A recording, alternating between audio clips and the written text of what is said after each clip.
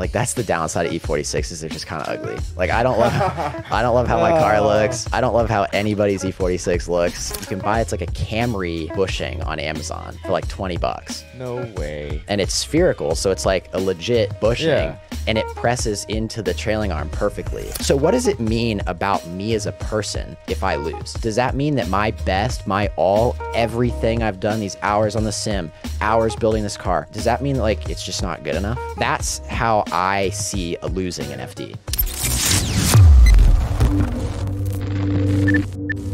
Welcome back to the #1 Drift podcast on YouTube, presented by Injuku Racing. My name is Dawson, and today we have Geoff Donati.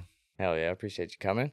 Before we get into the podcast, of course, look below the video. Make sure that subscribe button is not still red. If it is, go ahead and hit that and hit the bell notification while you're at it so you never miss an episode. Don't forget also, we are doing the Bums giveaway each week. So until the end of March, all you got to do, like and comment on each podcast and you'll get entered each week. And then, of course, grab the merch if you haven't already. If you can't, I understand that. I appreciate you watching. And if you have grabbed it already, thank you. Yeah, that's all I got. Just if you want to give a little bit of introduction on yourself. Yeah, Geoff Donati. I'm a Formula Drift Pro Spec driver. I drive a 2000 BMW E46 2J. Tried and true. Yep, tried and true. Been driving for, this will be my 10th season or 10th year, 11th season, if you want to get technical. Damn, it's been that long. Yeah, man, I've been doing it for a minute. 4th year in FD. Other than that, I'm a cybersecurity engineer during the day. Oh, little white collar boy. So yeah, big brain. That's how we pay for everything. Computer nerd basically by trade. And other than that, I love to skateboard, snowboard, and Sick. just have fun. Dude, snowboarding is one thing I wish I did more of. Yeah, Man, I love that. What, like, okay, so actually, I'm going to touch on that real quick. Yeah. What all, like, do you do in snowboarding? Like, does that make sense? Like, do you do the big jumps? Do you do Yeah. just Yeah, I mean, I'm so curious. I've been skating and snowboarding since I was 8. So like almost 22 years now. Okay. So I started skating in the summer when I turned 8, and then I skied before that. And then in the winter, I was like, oh, I want to start snowboarding now because obviously I started skating. And then, yeah, I mean, I'm from Columbus, Ohio, so there's really not many hills out there. So the little like resort we do have, they really always had good terrain park, like rails and jumps and stuff, because you're not really having much exciting just hills. Yeah. So I did grow up, you know, park rat, as it were, and I was lucky enough to always go out west for spring break with my parents and ride Mammoth, Sick. Lake Tahoe, Colorado, stuff like that. So I did my fair share of the big jumps and all that stuff. But nowadays I like to just go fast, have fun, be creative, keep it more chill, and it's a blast. Hell yeah. I'm always curious because, like, there's only so long you can do all that stuff before it really starts weighing on your body. Yeah. Your clutch leg is like shit now, you know? Yeah. That's awesome. Hell yeah. Well, okay. Then give us a little bit of rundown on the Pro car. Just more in-depth setup on it. You know, what angle kit, suspension, all that stuff. Yeah, so basically at a really high level, it's everything I like from Dylan Hughes' car and everything I like from Travis Reeder's car That's combined. a good combination to go with. My philosophy in drifting, especially competitive drifting, is you never want to reinvent the wheel. You just want to take what you know works and copy that as best you can. Like my old S14 was half Odie, half Matt Field. I love that car. Thanks, man. So I've always just been a fan of taking what works and applying it with my own little, you know, tweaks here and there. So yeah, it's a 2000 BMW 323 Ci, so the most like cheap basic version you can get.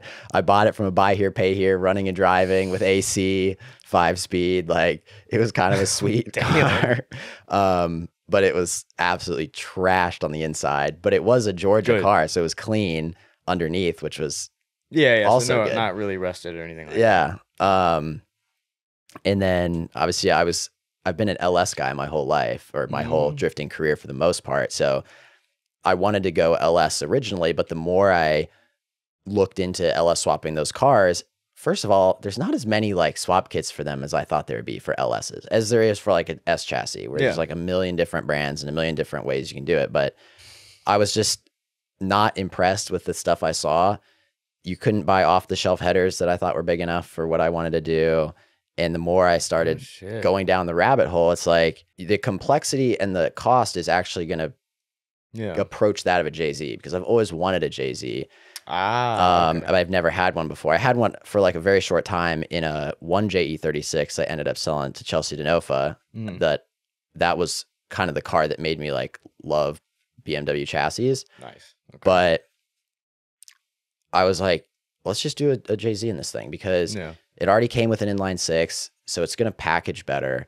Having a cold side and a hot side on a motor for me is like huge, because I was sick of, you know, especially with Pro Spec, you have to run this, you can't run a pedal box. So the master cylinders have to be, I guess you could maybe not do this, but they have to be in the engine bay. So they're going to they get hot when you have a V8. It's just the heat management's a nightmare. And having a cold side. God, I love that you're saying this right now. I fucking love this. Having a cold side where you can like put all the important stuff, power steering, brakes, clutch, like that really was enticing to me. So I'm like, let's just do it. So I did go with the 2J, and it obviously the cookie cutter FD stuff, GSR, winners, the little radium 5-gallon fuel cell in the back seat, like everybody does, rear mount radiator. It's pretty simple out back though. Like I actually do run a divorced spring and shock still.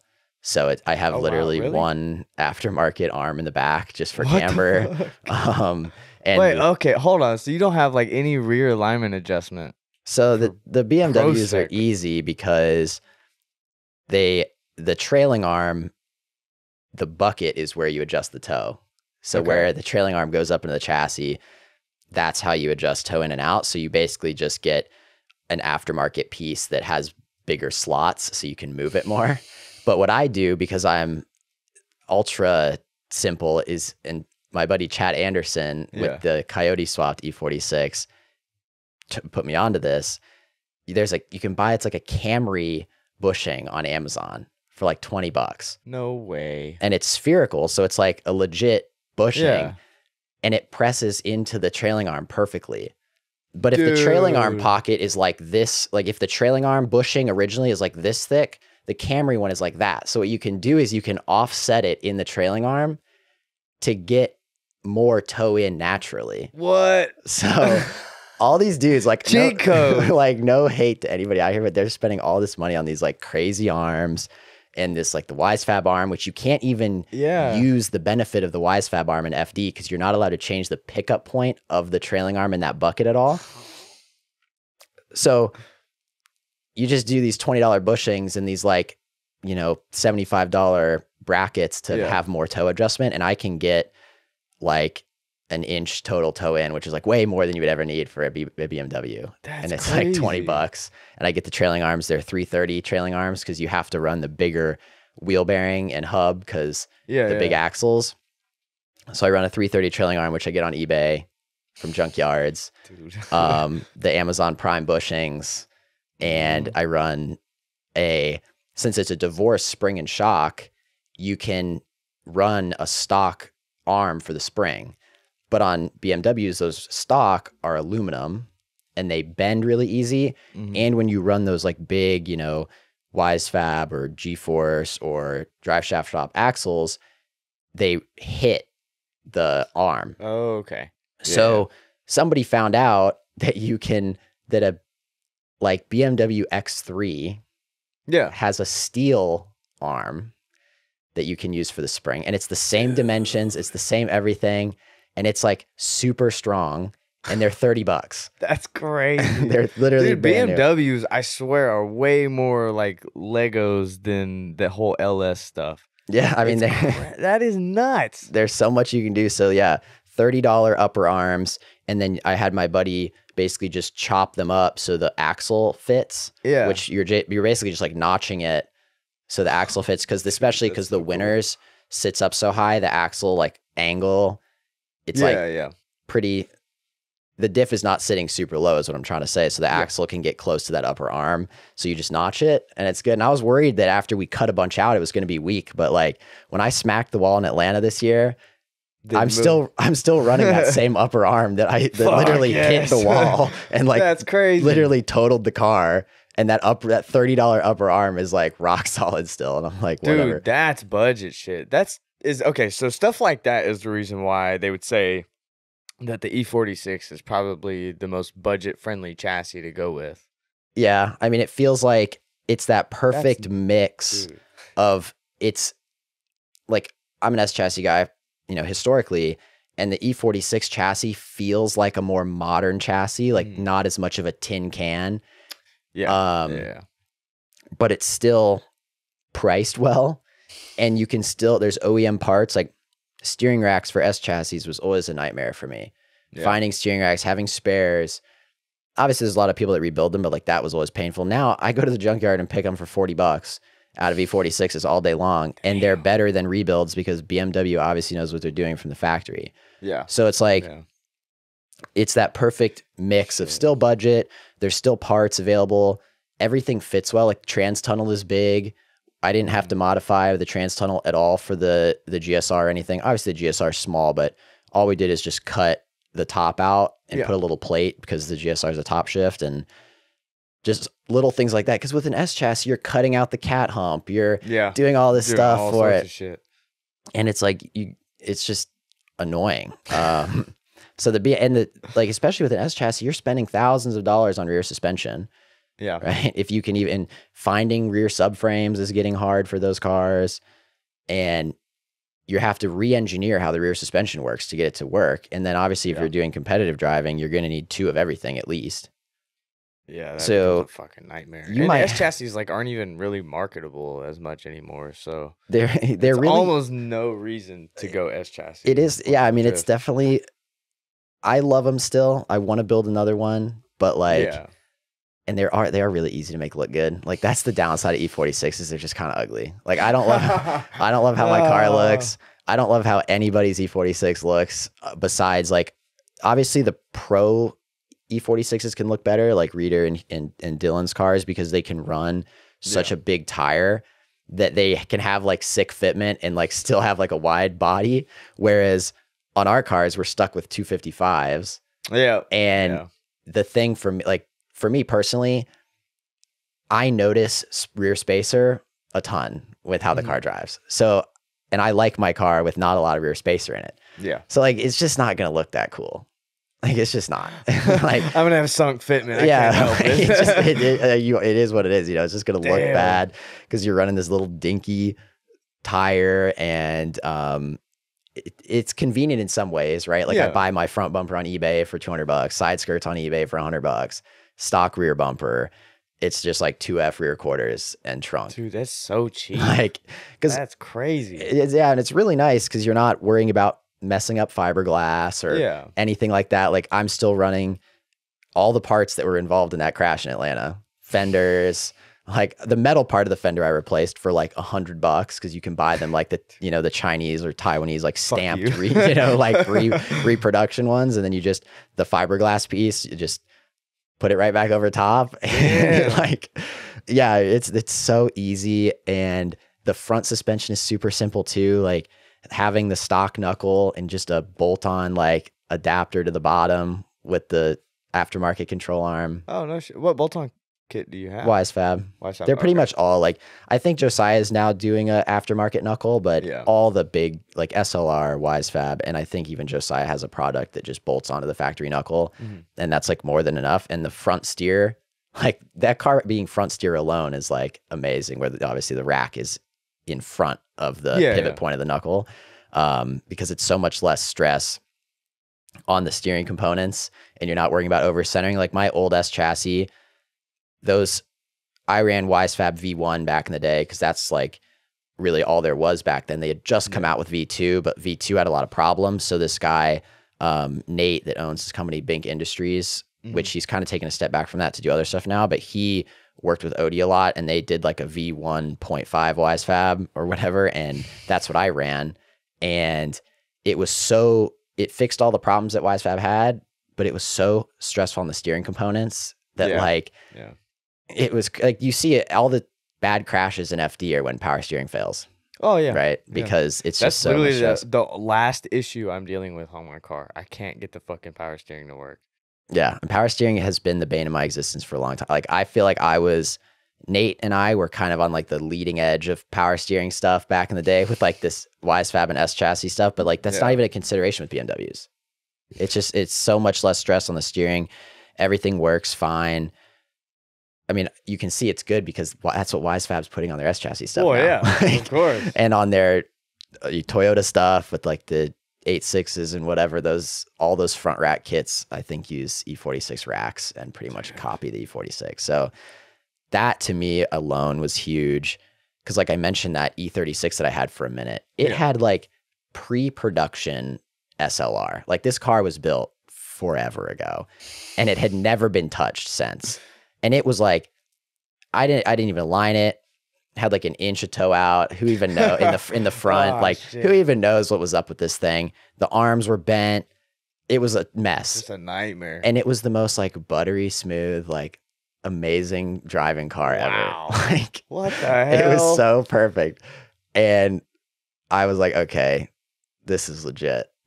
You know?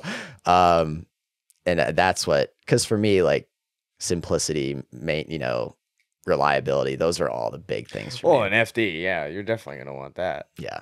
So out here in the grassroots world, we tend to not take a part in that. But well, speaking of all, like, because we mentioned a lot of restrictions on FD and stuff. What are your opinions on a lot of the different rules that apply to Prospect versus Pro 1? Basically, I think some of them make sense. I think some of them don't. Like, for example, the ECUs all having the same firmware. Yeah. That makes sense because they do lock out some stuff to make it simpler. I don't think a lot of Prospect guys have the resources to even really take advantage of everything, even if those ECUs weren't running that spec firmware. Yeah. But that's another conversation. But I like that. I like the tire. I really think that Prospect's in a good place right now. I know there's conversation about we need to make the car slower in Prospect or whatever, but I think the tire is good. I don't agree with the steering column rule. I think that's a pretty, like, for me, I have long legs. A lot of guys have this issue where it's like, I have long legs, but I also like to be kind of close to the wheel.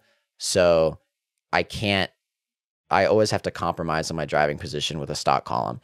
Thankfully, the E46 columns, once again, I retained the factory like tilt and telescoping, so I can like pull it towards me. Like, it's so sick. Hell yeah, that's all. Wait, so it's still just all mounts up the same, right? Yeah, it's all like factory mounts, basically. Yeah. Oh, then fuck yeah. Yeah. Why don't more people do that?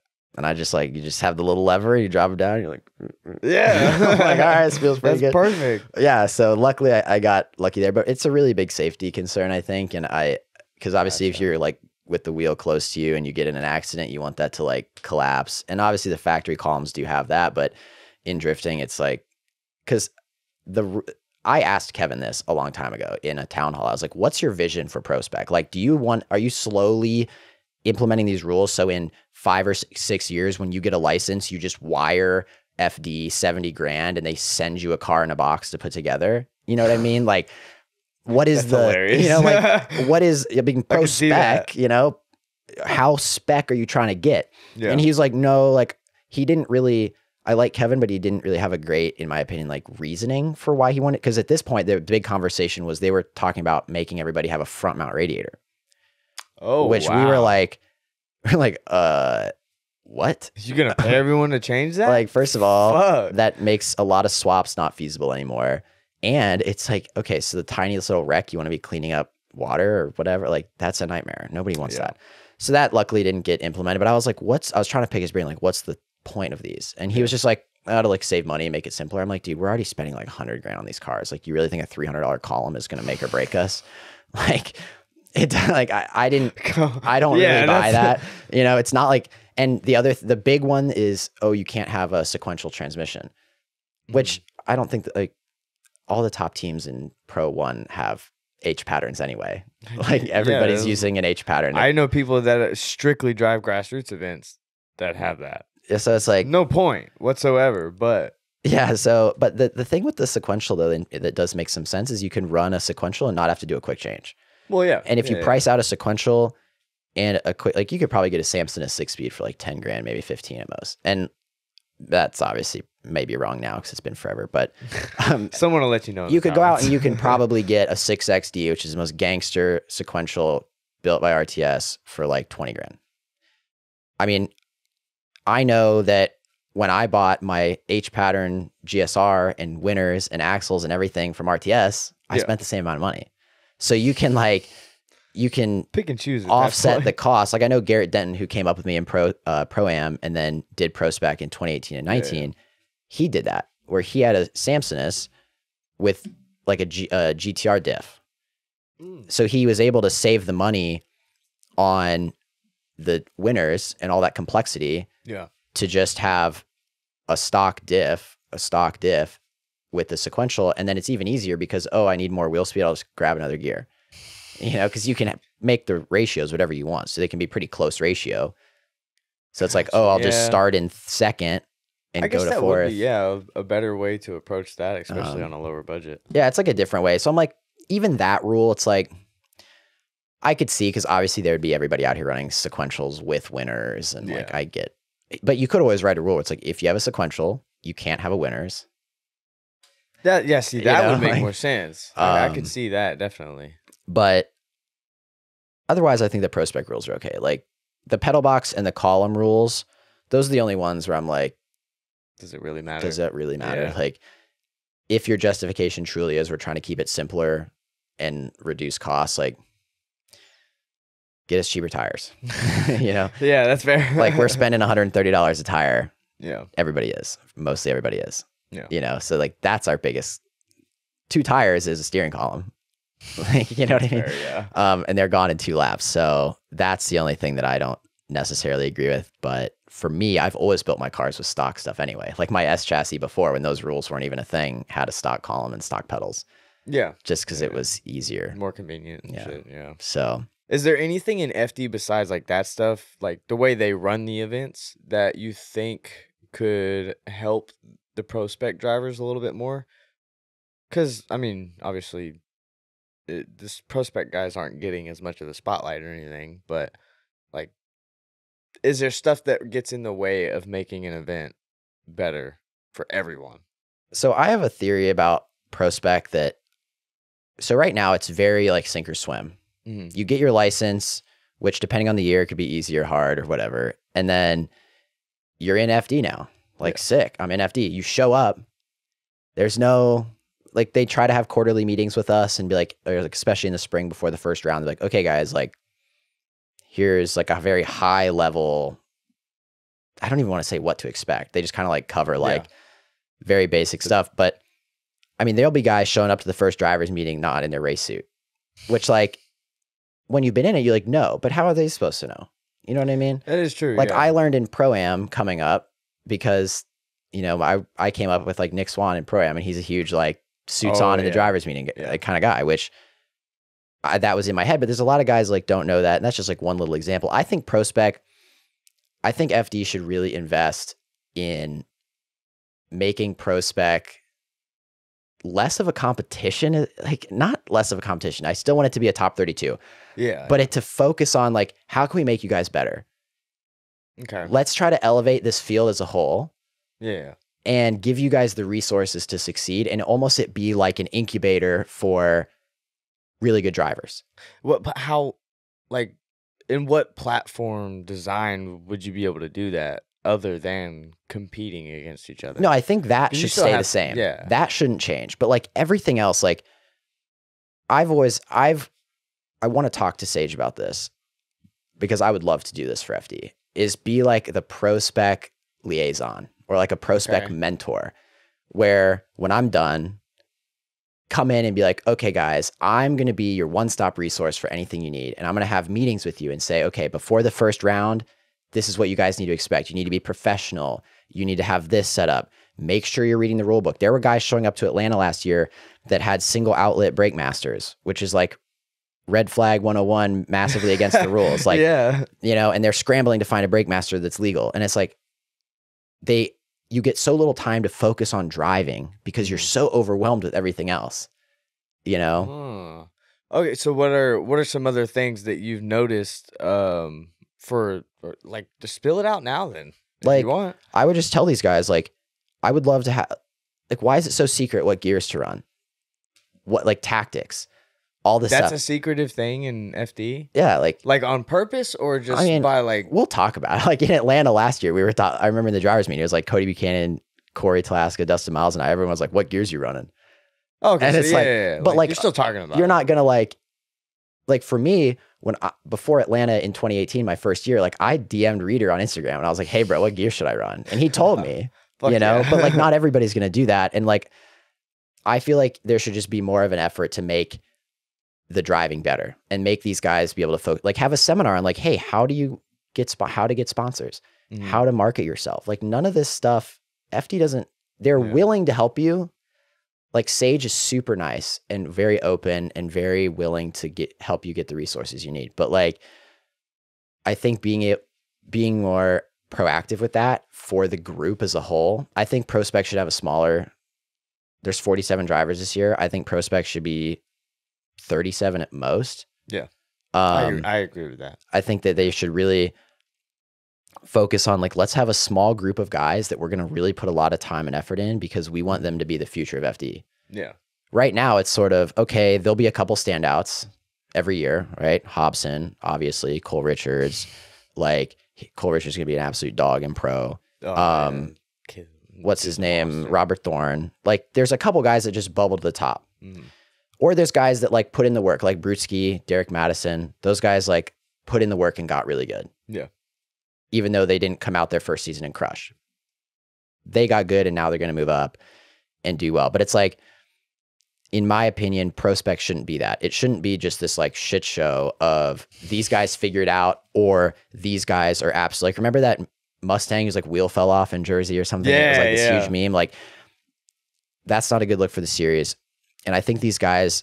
I will say sometimes. Okay, that yeah, good. like that's good publicity. Sometimes I feel like we should have a couple more fist fights here and there, but no, I don't know about that. But you know, when there's some memes and stuff made, any public, really that's cool. good. That's good. But like for me, coming up in Prospect, it's so hard to focus on the driving because you're so overwhelmed. So I would love to just be like, hey guys, this is what I've learned. This is like, I'm your resource.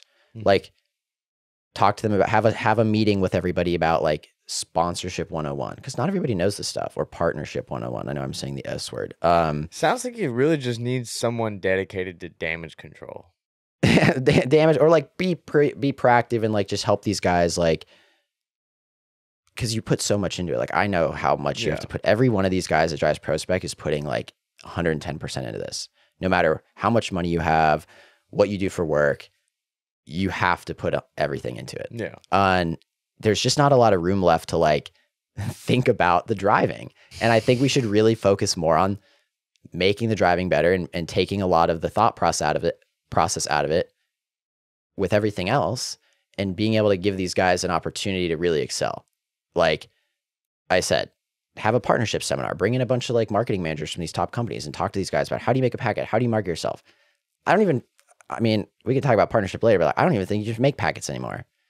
People are gonna be like, this guy's freaking stupid. But like, anyway. We'll get into that stuff too. But like talk to people about that. And then talk to people like before each round. Be like, okay, guys, here's a high level overview of like how you can have success here. Here's a range of what gears you should run. Here's a high level strategy of how you should attack this course in the lead, how you should attack this course in the chase. Here's what you should be thinking about. Here's what the judges care about here. So you can be thinking about it so you can practice on the sim. And then be like, okay. And even before the first round, be like, all right, guys, you're going to get here. It's going to be overwhelming. Yeah. Like you're not even going to know where to park. You're not going to know what to do. Just lay that all out for these guys so they can come in confident and not just be like, if you have to devote brain power to thinking about where you're going to park, that's less brain power you can think to devoting to like, what am I going to do at this track? Yeah. because like I said, it's so much. Like I was telling my girlfriend this the other day, like in the spring, I almost want to send out a mass text to all my friends, be like reminder, the season is starting. Like if I don't text you back, if I can't hang out, like if I'm just like it's not personal. It just takes so much out of you to do this stuff. Working. Yeah, like it's, you know, and all these guys, most guys in Prospect have, you know, their full-time gig, like job themselves. So it's just so much to handle that I think that giving those guys more resources, and I don't know exactly what that would look like yet, but giving those guys more resources and sort of taking some of the mystery out of it would make the series look better as a whole. Like imagine if everybody showed up knowing what gears to run, knowing at a high level, like how to go around the track, and being like, this is what to expect. That's why I talk about keeping the show going like Drift Masters does and stuff, because especially if you can, that would help correlate the Prospect guys, because like you said, it is just kind of like a shit show almost in Prospect. So if a lot of those guys had the understanding of where to be, when to be, and like what exactly to do, even just wearing your fucking like little suit stuff at the like that, driving you know, meeting, like that takes so much pressure off of everything else, and they can actually, again, like you said, focus on the driving and keeping the show operable. And then Prospect gets more eyeballs, which gets more money, which more, you know, the whole ripple effect.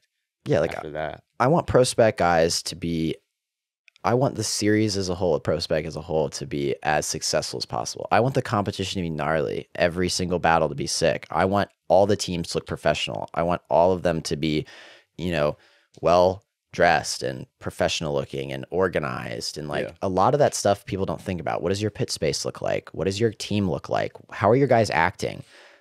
All of that matters, and FD's watching all of that.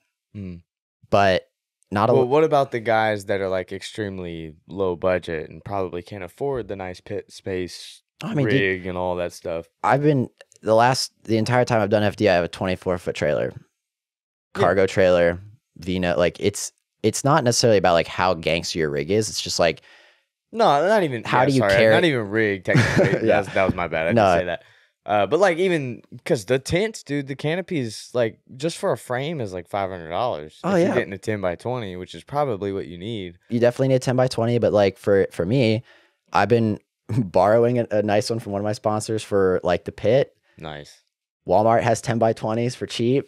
I've been rocking a Walmart 10x20 for a minute. Some Walmart 10x10s if you need it. Like it's more like not what you have. It's like, how do you work with what you have? And how do you, and I still want people to have their personality expressed through their programs, but in a way that is professional and exciting for fans. And wants fans to come in, because Prospect obviously is always like the side to pro. One thing I've always found unique about like Japan, FD in Japan and stuff like that, is a lot of the drivers will put on this like character type persona, and it really it may not be like the most professional thing, but it kind of is, because it's attracting the younger generation to it. So like the really young kids. And I think that's kind of important. And like how Andy does, Andy does the whole wizard act. I think that's good I for agree. driving. I agree. So is that something that you wish to see a lot more, especially coming from Prospect guys trying to make that name for himself? I think it's a balance. So yeah, like when I say professional, I mean like for example, I'll see guys at like SEMA and PRI with like stained sweatshirts on talking to partners. Oh, it's hell It's like, come on. Yeah. You know what I mean?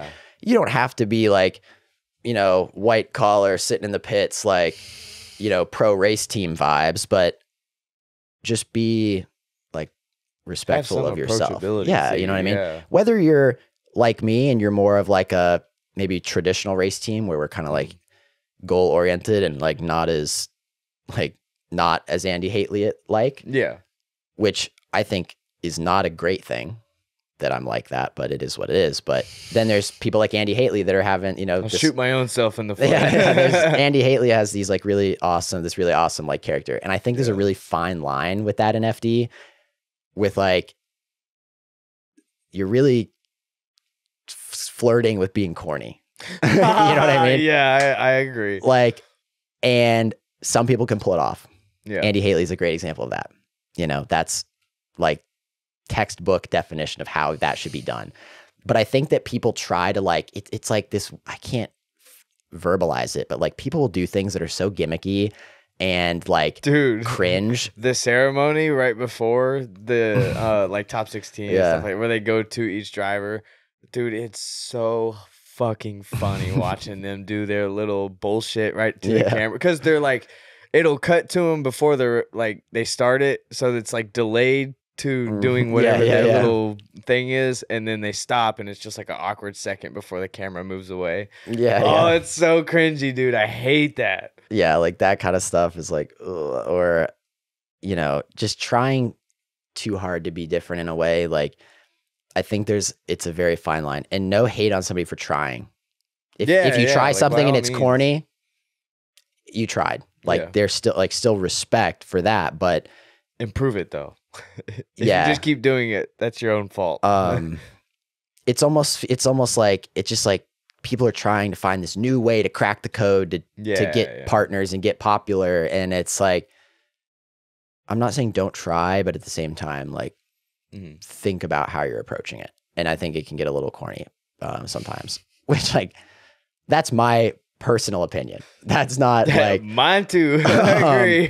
But I'm very like, you know, some may describe me as like having a stick up my ass. I mean, because I'm more like reserved and like the quiet professional, where I'm just like, I would love to talk to fans all day long. Like if they want to talk about cars or whatever, but I'm not going to be doing like cartwheels in front of my car to like attract them. You know what I mean? No. I'm good on all that. Or I'm not gonna, you know, I don't have the personality like Haley does to be able to go up on the podium with a cone on my head and a staff. I don't have the balls to embarrass myself. Like that. If I try to do what he did, it not would look saying corny. You're embarrassing yourself, Andy. No, again, everybody love what you do. You're good at it. Like if somebody tried to copy him, they would embarrass themselves because they don't have what he has, you know. So that's kind of my thoughts on that. That's so fucking funny, dude. Oh my god. Okay, so all right, so someone coming into Prospect for the first year, like ever, what would you say the ideal like crew to have and like just set up going into FD? Like obviously parts wise, your two of everything's good to have. You know, you need your toolbox, your jacks, your jack stands, all that shit. Like besides the basic stuff, what is very important to have a part of your program going into that first year? So I don't think this is like necessarily achievable for everybody, but I think one of the biggest advantages you can have is have somebody that's been there before with you, whether that's a spotter or a crew guy that's worked for other teams, or just somebody that has been there is huge. Dude, I say it all the time. No matter what you're doing, a mentor is the best thing to have. Having a mentor, especially one on your team, can be really, really powerful. Other than that, I think it is important to have a car that can hang. You know? There's a lot of people that might show up to round one. I would honestly put that within like the basic necessities. I mean, people mess it up though. You'd be surprised. That's like fair. Guys will show up and it's like, dude, that's not gonna cut it. But especially nowadays, in back when I'd started, Reeder and Hughes were destroying people with NA LSs in S chassis. It's just not like that anymore. But I think having a team with some experience would be good. I think having some knowledge of the tracks would be good. Like, I think you need a simulator. If you're going to spend all the money to drive FD, you need a sim. If you're not simming before a round, like, you might as well just, I don't know, not piss off. Like, why would you not? So like that, a sim is really important. Having a good car, understanding, like, the thing with FD is you have so little time to make any changes. You might get, especially in Atlanta, which is, I love it as a first round because it's like, all right, who's the men here? Or the women, what, you know what I mean? Men, it separates the guys that, it separates the guys and gals that are prepared and are ready for it versus the guys that are like, you can tell really early at Atlanta, like, who's got it and who doesn't. And the problem is, a lot of people go into the kitty litter in Atlanta, and this is really the whole season. You don't get a lot of laps. Yeah. So knowing what changes do what on your car is really important in my opinion. Like, okay, if I make, and I don't think you should come in I think you should be making like tire pressure, Mhm. spacer, sway bar changes. Like know what changes you can do in line that make big difference. You can't do spacers in line, but you can do tire pressure in line. You can do sway bar in line potentially. Yeah. You could make some shock adjustments in line, but just understanding what the different, like what are the most common ones for you that you have to change in line? Tire pressure. Like Usually, I keep it simple. Brian, who's my crew chief, is super technical. He came up with me through Pro-Am. He worked with Dirk Stratton in Pro 2 a long time ago. And then with me in Pro 2, like I said, in Pro-Am. Then when I stopped in 2019, he worked with Sorenson's for a couple of years. And then he came back with me. So he has like all this he's super well versed on E46s and just chassis setup and stuff particularly. But like I like to keep it simple. Like, dude, let's just do tire pressure. I don't run a sway bar in the rear at all this year. I have one. I just never felt the need to run one. Spacer, but like really it's just tire pressure and he'll make some shock changes. But yeah. The way I see a drift car is like, if I'm imagining my car, it's just like a giant board of like knobs and switches, you know? And it's like, what do these, like when I'm thinking of suspension setup, like what do these knobs and switches do? Okay. Like, what does the rebound do? What does the compression do? Yeah. Front and rear. What does that actually do? I don't think people take enough time. Everybody, before you show up to your first FD round, should take your FD car, go to a practice day, and just make crazy changes. Full stiff to full soft. 30 PSI to 15 PSI in the tires. 1 inch spacer to no spacer. Now you're still like, as in crazy changes, you still mean like do them one at a time. Don't do them like correct. Only don't change do 5 of them at a time and then go see what happens. Only ever change one thing at a time. But my theory is before you really are very in tune with your car, make huge changes so you can see like it's really clear what that change is going to do. When you're going to make that one, make it very drastic. Okay, so you can be like with the hard and soft for the so you could be like, okay, in Atlanta, I'm entering and I feel like the car doesn't want to slow down. Okay. You know, because you have that huge, like down the hill, throw it in, whatever. It's like, oh, the car doesn't want to slow down. First of all, you need to have the awareness as a driver to communicate that with your crew. Because I think a lot of guys will just try to drive around stuff, which is hard. It's a skill you have to develop. Not everybody, and I'm included, can come out and just be like, oh, it needs this. Is that a common problem? Where people just won't talk to their spotter like that? Or just like a lot of guys don't think it's the car. They just think, oh, it's just my driving. Okay, I can see that. That's some shit I'd do. Yeah, I mean, in like 2016 when that was my first year of Pro-Am, I didn't even have a tire pressure gauge. I was just like, let's do this. You know, it was good enough for a couple. You know, it was good enough to do pretty well, but still, it's like I was just like drive around everything. Yeah. And I think a lot of people carry that mindset into pro, and that's not, you know, conducive to having success. Agreed. So being able to communicate that effectively with your spotter or your crew chief is really important. And and having a crew chief that can take your feedback in plain English and translate it into what the car needs is even bigger. So I can tell Brian like, hey, like literally like, hey, I need more drive out of outer 2. And he's like, okay. Yeah. You know, like that's a huge advantage versus like if I'm being able to, because the question was, what's important for a season, your first event? Like have crew that know the car as well as you do, know what the changes make, being able to delegate tasks, be able to trust your guys with those tasks. That's huge because you're going to be, like I said, you're going to be so overwhelmed with all this stuff. Like when I show up to my first FD, I'm like, that's Chris Forsberg.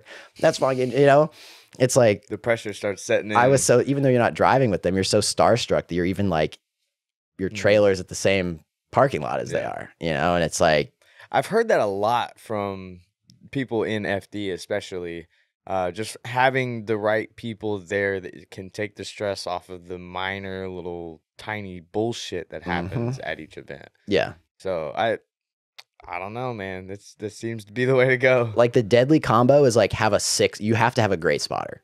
Yeah. And that spotter needs to be able to effectively coach you around the track. But B, I think off track, they need to be like your shit shield to like anything that's like could affect you. They are sort of like your handler. They go in between you and everything else. And then your crew chief has to be really in tune with the car. So basically the spotter has to be really in tune with you as the driver. The crew chief has to be really in tune with the car. Mm-hmm. And that like 3-person triangle is deadly. Like, and it's not easy to find. Like I fired my spotter after Atlanta this year or last year because I just didn't like, he was a great friend of mine, but sometimes that doesn't translate to being a great spotter. I think for me personally, and everybody likes different things when it comes to spotting. Like I want somebody that I respect, that I'm friends with, but I'm not super close with. I agree. And somebody, and also how they spot is really important. They have to give me like, anybody can go up there and be like, you were 2 feet off that clip. And it's like, yeah, I know. Yeah. It's like, thanks. Well, actually, that's something I wanted to touch on as far as the spotters go, because you'll see a lot of people that just do that, where they're just on the phone with you basically, and they're just talking through what's going on. And then you'll see some people with like their fucking laptop out. They've got a notepad down. They're writing every little tiny detail they can. I guess the way to frame that in, what do you find has worked best for your program and what the spotter does when he's in the tower or doing wherever he needs to be? So for me, it's like, you'll notice the top teams like Papadakis and RTR, they have a guy whose job is just to sit in the stands and film every run of every car. Yeah. And I think that's actually sweet because like for me, when you get a battle, so like, okay, I qualified whatever, here's my battle and my potential bracket after that. It would be sick to be able to sit down and be like, this is all of this person's practice runs. And then if you're spotter, I'm not saying that's required. That's like me, like that would be sick. What my spotter does that I like is he takes notes on every driver, high level notes. Like this is how they enter. Are they doing some crazy flick, straight line? How is that looking? And then they might time a couple guys to see how we are pace wise relatively. So like, oh, it took me 10 seconds to get from here to here. It took that guy 12. Yeah. Cause like that matters. Like some guys drive really slow, which is fine, but if you're not ready for that, like, look how, people might say that Nick Novak won Irwindale by driving a little slower. Yeah. He still won. Yeah. And you guys saw him drive slow from the first run of practice.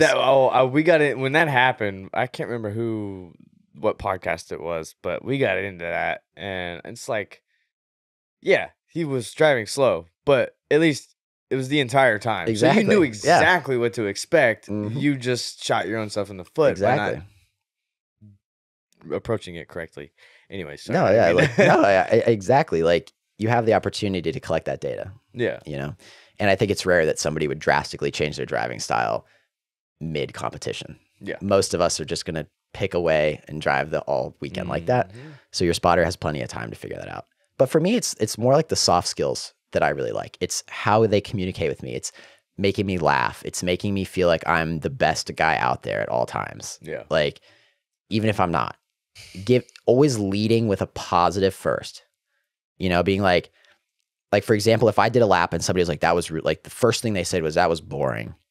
That's not going to make me better. Yeah. It might make somebody better, but not me. Yeah. So for me, it's like, I would need somebody to say, hey, I loved how you went from outer 1 to outer 3. It was super fluid. You hit all those zones great, but I think that you could be more committed on throttle through this section or something. Like make it always lead with a positive, make me feel good about myself first, and then tell me what I need to do better. Yeah. And I think that's something that's something that I think just comes natural as you're learning to be that coach in a sense.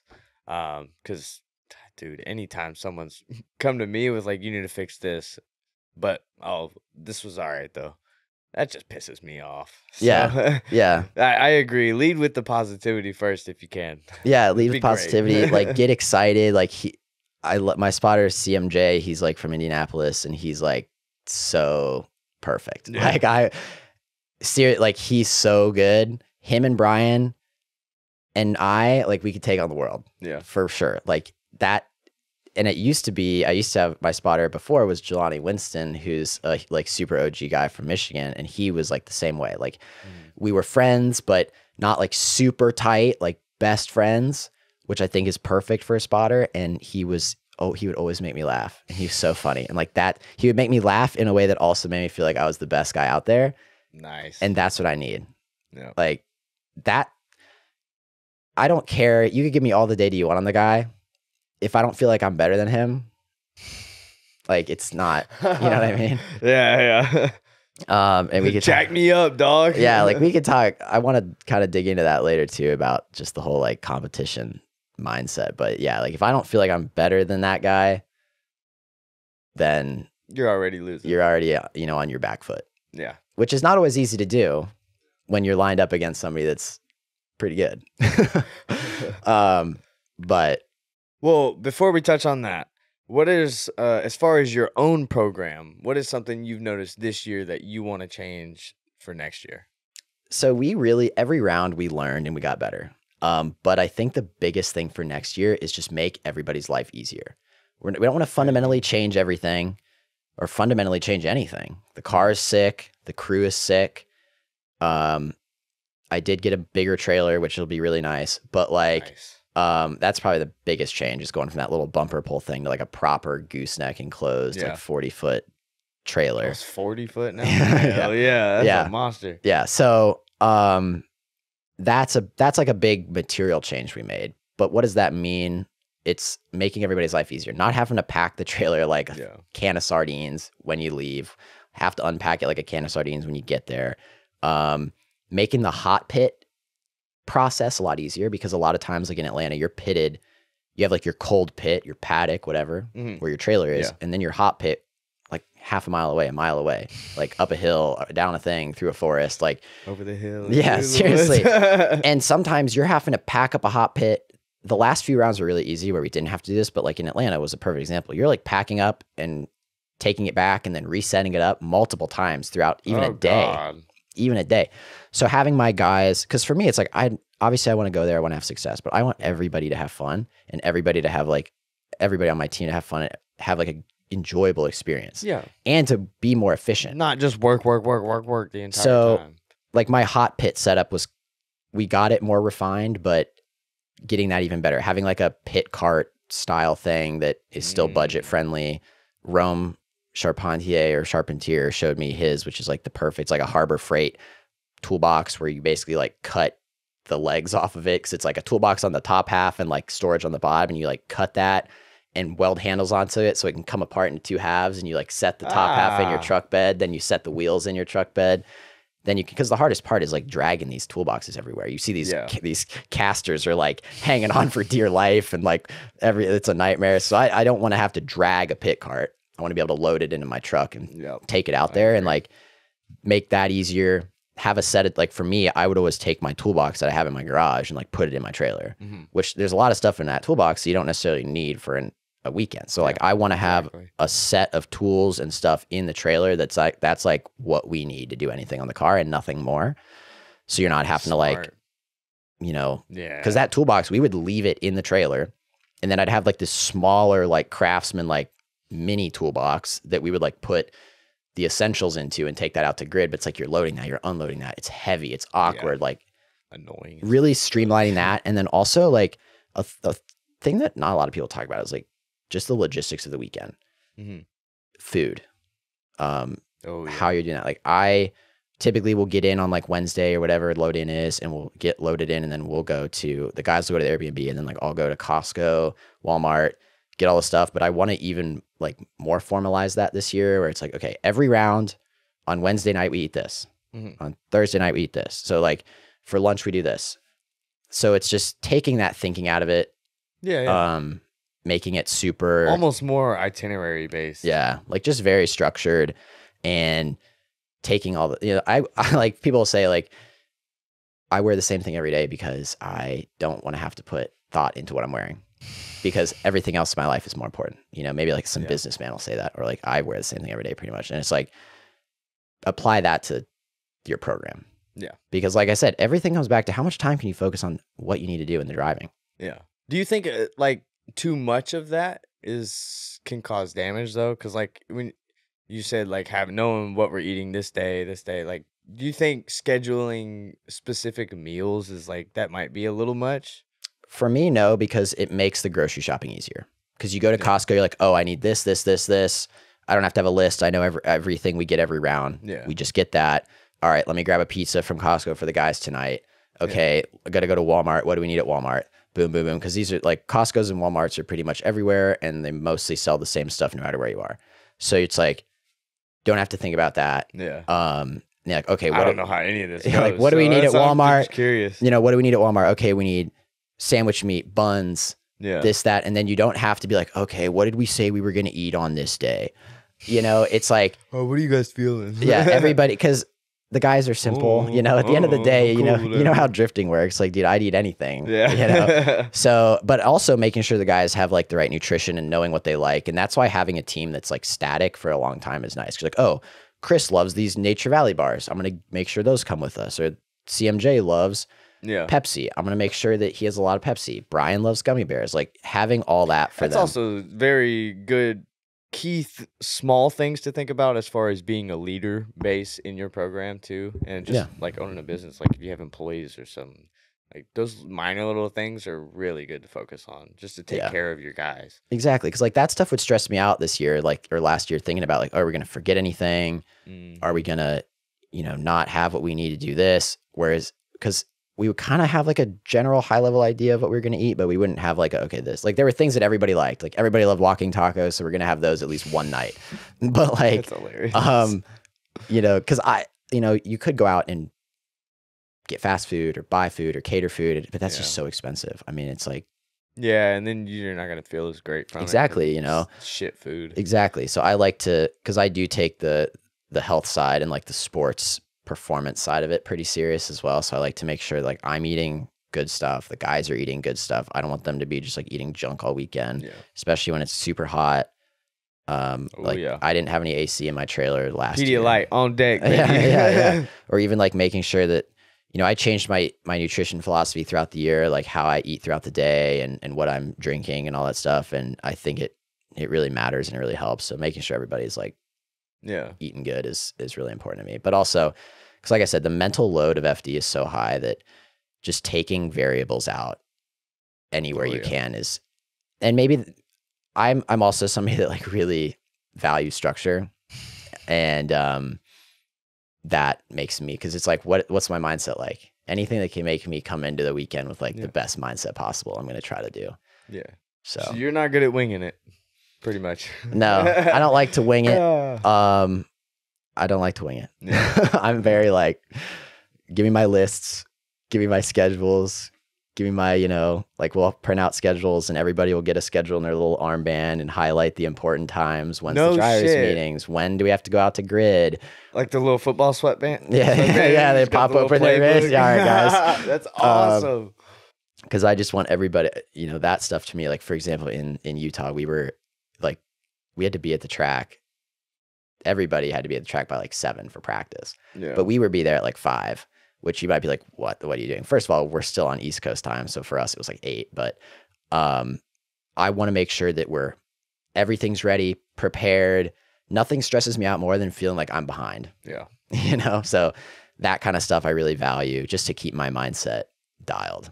Like, let's make sure the car's warmed up before we drive it out to grid, the because most valuable thing, man. I hate feeling like I'm wasting time. Yeah. Or like I need to have, for me, it's always this balance of like not getting all my stuff on in the car too soon. So I'm like sitting there, but I also don't want to feel like I'm rushing to like put my stuff on.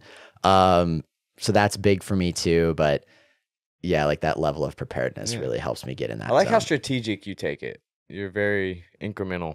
The small details. You spend so much money on this stuff, dude. It's like, I want to do everything I possibly can to be successful. Like, you spend so much time, so much money, so much of your friends' time and money, so much of your family's time and money. Like, everybody around you, it affects your life, and it takes a village. And it's like, why would you not want to do everything possible to try to be successful? Yep. Oh yeah. So, and you especially taking that FD route, because like, I mean, you've heard it before. I preach nonstop. I hate seeing people go the FD route. Just because, like, I know most people out there don't have what it takes to get through that. You're giving up 10 times more than what you're actually gaining from it. So are you prepared to deal with that for 10, 15, 20 plus years before you actually start making a dime from all this shit? Yeah. It's nuts, but people don't, like, they see all these higher level guys in FD And they're like, oh, he's making bank. He's like, he ain't making shit from being there. What do you mean? All that money is getting dumped into being there. That's it. He's not drawing shit from it. His normal day job is what he's getting paid from. Yeah. He just loves the opportunity to have this shit. And he worked his ass off to do this inherently for free. Yeah. So, yeah. Yeah, I mean, the FD route, I mean, I agree with you. You know, like, I see FD for me as like, I don't really know how to say this in a way. It's like, so I don't drink. I don't do any, like, anything. Yeah. I'm like 100% like straight. FD is like my vice. I know it's not good for me. I know it's not healthy for me. Or it's like somebody that wants to do an ultra marathon. Yeah. Like running 250 miles, dude. Like that's not actually healthy for you. You know what I mean? But you want to do it to prove that you can to yourself. Like for me, and I think it's important too, like to back up a little bit. I know a lot of guys that like get into drifting and are like, I want to do FD. Yeah. And I think that kills it. That kills. And if that's your goal, fine. But like that kills the joy. For me, in 2017, when I like had my license locked up halfway through, like I was definitely getting my license. I was still like, oh, I don't think I can do it. Like, I don't know if I want to do it because I was just so focused on the experience and just like loving drifting so much that that's where it took me. Yeah. I didn't start out in 2014 like I'm going to be an FD driver. I just want to drive. I just want to drive. Somehow I ended up here. This is so fun. Yeah. Like, okay, I want to drive. This driving thing's fun. This driving thing's cool. Back when I started, like people didn't tandem as much. People weren't nearly as good as they are today as a whole. So I was like, competition was really the only way to get that higher level of driving that you can kind of see today at any event, anywhere. So I was like, all right, I want to do Pro-Am. Got into Pro-Am, like, this is fun. Cause I remember doing like a Club Loose 2 event. I was like, hey, John, can we like put cones out so I can at least like practice putting my car in a specific spot? Cause like just going around the track's kind of boring. And he's like, oh, I don't want to like have to pick them up. And I'm like, okay, I respect that. But I wanted another challenge. So I was like, okay, let's get into not FD, let's get into Pro-Am and see what we can do. And, that was so exciting and so fun, but I never was looking at FD as the goal. FD was sort of like a aspirational goal, but it wasn't like something that I was betting on or planning on or even thinking I could do it. Yeah, it was still one of those things that you're like, that's not really that obtainable. Like you just can't picture it yourself in that situation. Exactly. I know exactly what you're talking about. And it makes the journey so much more fun because you're not focused on the result. You're just focused on that event, that day, and it was so much fun. And so I basically just like popped my head up. I was like, oh, we're in FD now. That my love of the game got me here. Yeah. Not the end game. You know what I mean? And that was such a pure journey because you'll see guys that like want to get into it. They'll build this crazy car. They'll do like a season or two of Pro-Am, not have success and like get burnt out. And it's like, it's because you weren't doing it for the right reasons, bro.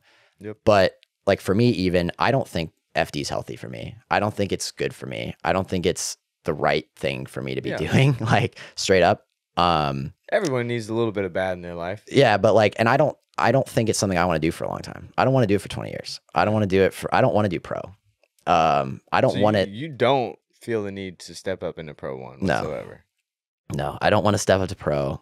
I don't want to ever have it be my career. I don't want it to ever be something I rely on to pay the bills. Like I'm so lucky to be able to say like, no, definitely not. Like FD is my hobby.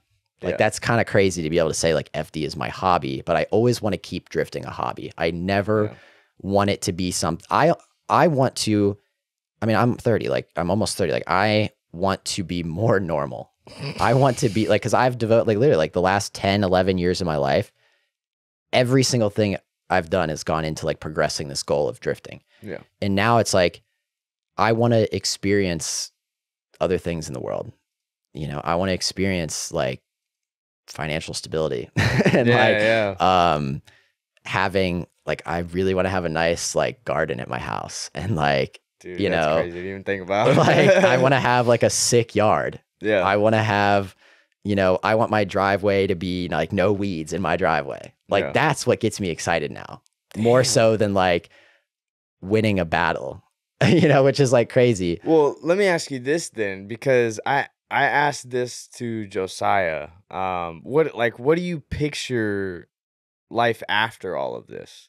So Formula drift and just drifting in general, because there comes a day for all of us, no matter what the circumstance is, like one day we're not going to be drifting again. We may still have some part in drifting, but like whether it's physical reasons or whatever, you're sick. I yeah, don't know. Like, yeah.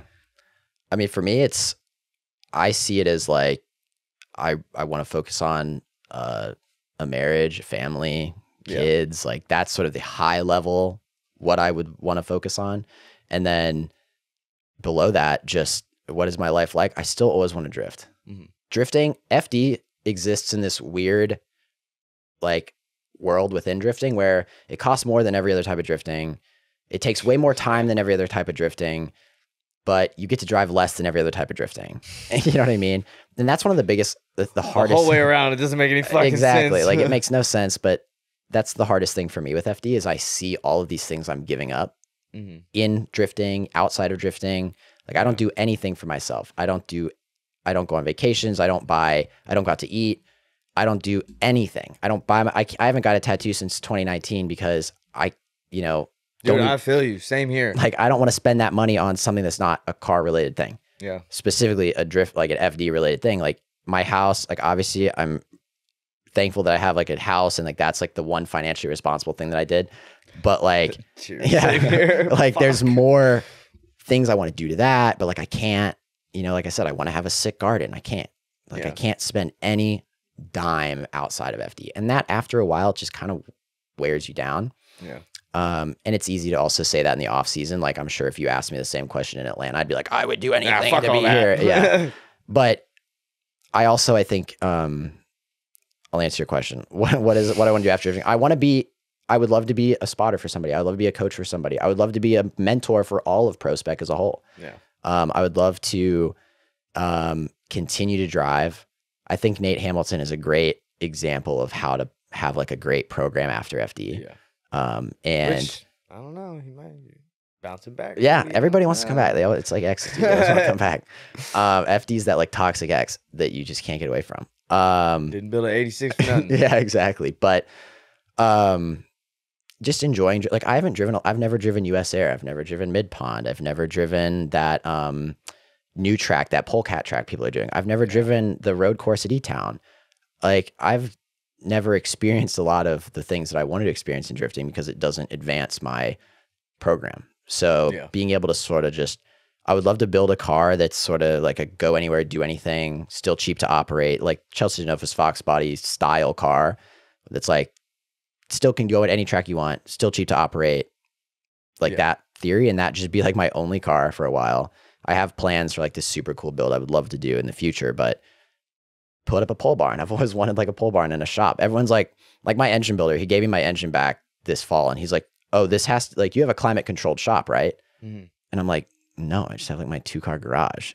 And he's like, oh, well, this, like, if you're not putting the engine back in the car, like it needs to be climate controlled. And I'm like, okay. So I stuck it in my kitchen through my back door. But like, I would love to have like a proper shop with like, maybe I've never worked on a lift in my life.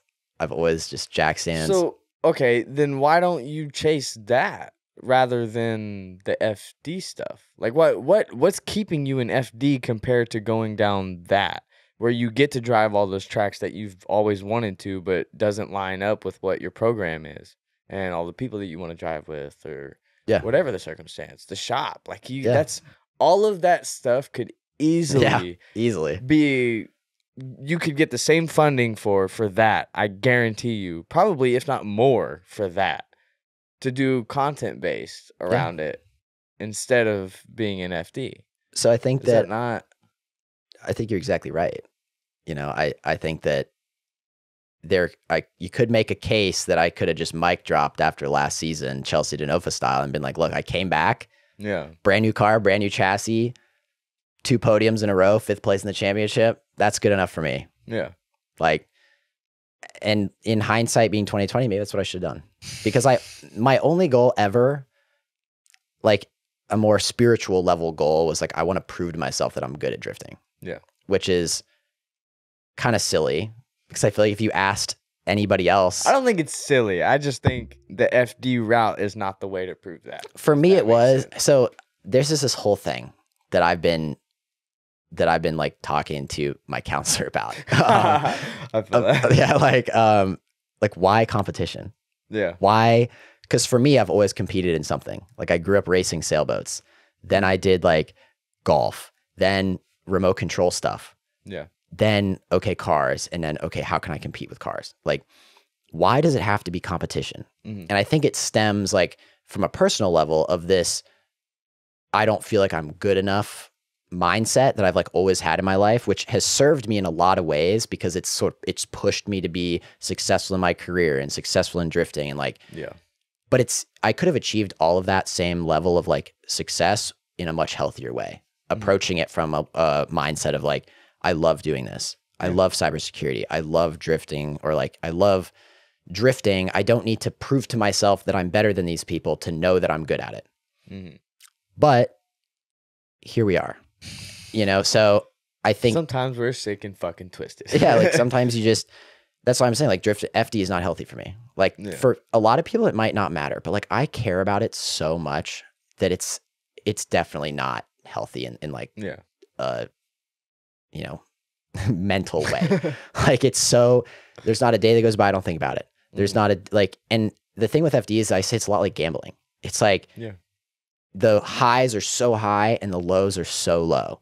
Yeah. There's not really much middle ground in there. And I want my life to look more like if you think about like highs, lows, I want my life to be more like steady. Like think about when you go to a normal. I don't want the 30-foot waves. Yeah. I just want the little tiny crashers. Like when I go to a normal drift event or like a grassroots event with my G, you wake up in the morning, you're like, I'm excited to go drifting today. Yeah, you don't go to check the track. Oil, you just unload the bitch. You don't check tire pressure. You just go out. You go to the track, you have fun all day, and then you go home. Yeah. It's like this all day. You're not, like before. Every FD driver will probably tell this. Like before qualifying, you're like, why do I do this to myself? This is the most like stupid thing. Why am I putting myself in this level of stress for no reason? And then you have like so you're like really low, and then you have like a great run. And you're like screaming on the mic. Everybody's maybe stoked. I got my mojo back. And it's like, oh, super high. And it's like, that's cool.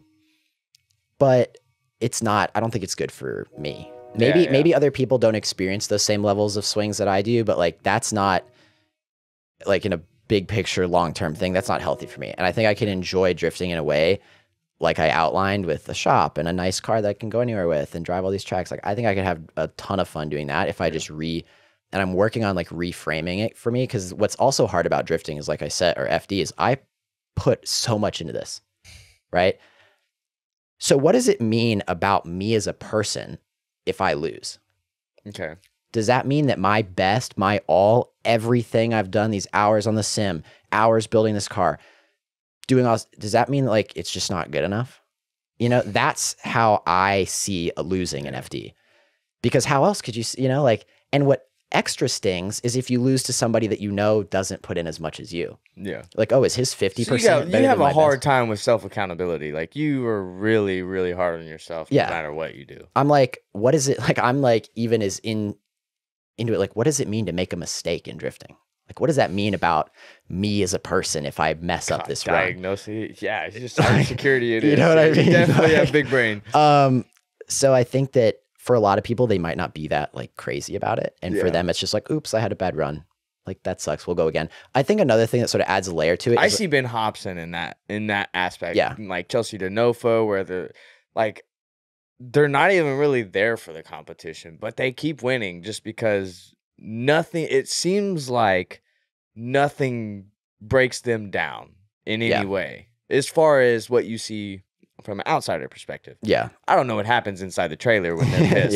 They could be breaking everything in there, but like, that seems to be the right approach you should have going into FD. And I know you said you want to go a little deeper on that and stuff too. So definitely. I mean, we're kind of doing that now. Like, I think Hobson's a great example of like how to have a great mindset, but also Hobson, like for him, his life is drifting. Yeah. So FD is a constant for him, which is great. Like, I love Ben. He's an awesome driver. He's going to kill it wherever he goes in pro. but like that was his goal, is to go pro, you know, like, or these guys where they might have the budgets to be like, I can be in pro spec for 10 years, you know, that would take a lot of stress away. For me, I feel like there's this timer aspect where it's like, I got to be good right now because I can't afford this for 5 years. That's a lot of my mindset too. Because I do kind of associate what you're saying and the way you approach it a little bit more to me, because I stress myself the fuck out in so many ways that is not healthy whatsoever. And it just half the time doesn't even make sense. Yeah. But like, I have to do that for myself to keep myself in check, or else I will just wander. And I swear to God, I have ADHD sometimes. So like, I'll fucking bounce all over the place and put all my energy into the wrong basket. And if I don't keep myself in check, so I'm right there with you as far as that goes. It's so hard to not be hard on yourself. It's so hard to not like stress out about it when you, because like for me, if I care about something, then I get like that. Yeah. Like for example, I was terrible in college. Like I was terrible. And you would think, looking at me, you'd be like, how could you possibly let yourself like fail classes? Yeah. Knowing, you know, when I'm over here, like I made a mistake. I felt like I was wasting time. But I was like, that. I didn't even go. Yeah. Like, I felt like I was going to be wasting time. For me, I'm like, I care about drifting so much. Like drifting was the priority number one. When I had time, that's when college got, you know, and I still made it through and everything worked out, whatever. It's a piece of paper that you need to do what you do, whatever. For me at least. So it's like, but like, why don't I care about that? It's, you know, it's like, why am I not like neurotic about that? It's because I don't care about it. It's the stuff that I care about that is like, there's no passion in it. Yeah. And I think a great example for me of like what I want drifting to look like is skateboarding. Like I skate twice a week and I love it. I love skateboarding, and I've never had a desire to compete. I've never had a desire to compare myself to other people in skateboarding. But I did have this sort of unhealthy habit of like, if I don't do like a sick trick today or learn this new trick, then the whole session was wasted. And my counselor, once again, was like, I need you to go to the skate park today and don't do any tricks. Just roll around. Are you insane? I mean, I skate like mini ramps and like little mini bowl things. Like it's easier than just like, you know, but I was like, okay. So I just like rolled around and just like enjoyed the feeling of being on a skateboard. Yeah. And then I started to be kinder to myself in this later sessions and being like, okay, doesn't matter. Why does it matter if you land this hard trick? And what that did is it made me have more fun, skate better. Yeah. And I ended up just doing those hard tricks because you're approaching it from a better mindset. And now I love skating now more than I've ever loved skating. And I have such a great, healthy relationship with skating. And I feel like I have this unhealthy relationship with drifting. And I would love to make drifting look more like skating, like in the ways that I said, just do the events that I think are fun when I want to, have a shop where I feel like I have space to do everything I want, where I have time to spend on a family, on my house, like on these other things to live a more like well-rounded life. Cause there's this like picture that I saw that I really resonated with me, where it's like a balancing beam, and that's your identity. Like your identity is this beam, and you need to support your identity with like different things. And if you just have one pillar of your identity, like for me, my identity is drifting. Yeah. Or like my pillar is drifting. So my identity is like really like unstable because like because it relies only on this one thing. Yeah. If I have a great day drifting, I feel great. If I have a terrible day drifting, I feel terrible. I'm more nervous about this year because I have to like back up last year. You know what I mean? Last year there was like no expectations. It's like, okay, we like totaled the car in Atlanta, but I know we can do better. Jersey was like, oh, we got knocked out in 32, but I know we can do better. We made a bunch of changes and then we got 2 podiums because the car is driving great. You know? Well, now it's like, I have no excuse to be bad now. The car's dialed, the team's dialed. I got to be good. So that's stressing me out more. But anyway, it's like, and now I need to remember what I was like, where I was going with this. Because that is like a big thing that stressed me out with drifting. But it's like, how do I just long story short, I just need to make drifting more fun and more like enjoyable for me. Yeah. But FD is still good to do. It's something I needed to do. I don't regret ever doing it. I don't regret any of the money I've spent, any of the because you make so many great memories. And it does also give you this level of credibility that's nice. Like, oh, this dude's like driving FD, like whatever. it helps you in other aspects, and it helps you build like a network to then go out and do things like Nate Hamilton does, where you can just make content and have fun. Yeah. But the identity pillars. Yeah. So like if I have a great day drifting, my identity, or it's like, I'm like, great. If I have a bad day drifting, it's like, oh man. Yeah. I see that as a reflection of who I am as a person. Whereas if you have like other pillars, like say family or other hobbies or like stability in general for me as a pillar, and like pillars can have layers, like financial stability, stability at the house. Yeah. You know, maybe like my drifting pillar is always going to be there because I love drifting. I love autumn. I just love drifting. Maybe the third pillar, like I said, is like family and stuff like that. And then that helps your identity be more stable, because if you have a bad day drifting, you have these other things to support you. So you're not like, oh, my entire life is, you know, I'm not going to be super bummed about drifting because look, I have this amazing family and this really cool house to go home to or whatever. That's why I asked about kind of doing the more fun route of it and approaching it that way instead. Because it's like, I would say it's never too late to just change that. Correct. Because then again, you would also get that, that's a lot of the time back, I would say. Yeah. Because what I found for myself was I was dedicating everything to drifting, and like it was consuming the fuck out of me. Because I was putting myself around a bunch of people also that were a lot more farther ahead than me in drifting, and I was trying to catch up and shit. And that's a bad way to approach it in general. But now the eggs have almost fallen in the basket of work is what that pillar is for me. So like my media company, this podcast, and dude, I dedicate an ungodly amount of time to this podcast, and drifting just gets put on the back burner.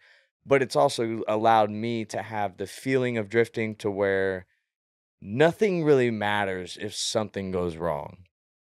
For example, I've never been able to go out and completely have a shit day driving and still go home with a smile on my face until now. So I had my first test day, went ungodly terrible. Like, went 2 gas stations beforehand. It's below 10 degrees. It had just got done snowing a couple days before. So everything's icy. 93 pumps, 92 pump, whatever it was, wasn't working. So next gas station, took 40 minutes to fill up the car because it was just moving that slow. Get to the track, realized my key's missing. Drop the key at the gas station, had to go hour and a half back to the gas station, get the key, come back to the track, made 1 lap, car felt like shit, came off, let some tire pressure out, made another lap, power steering is still shit, so the car felt terrible, and I tapped a tire wall, and I was like, nope, I'm leaving.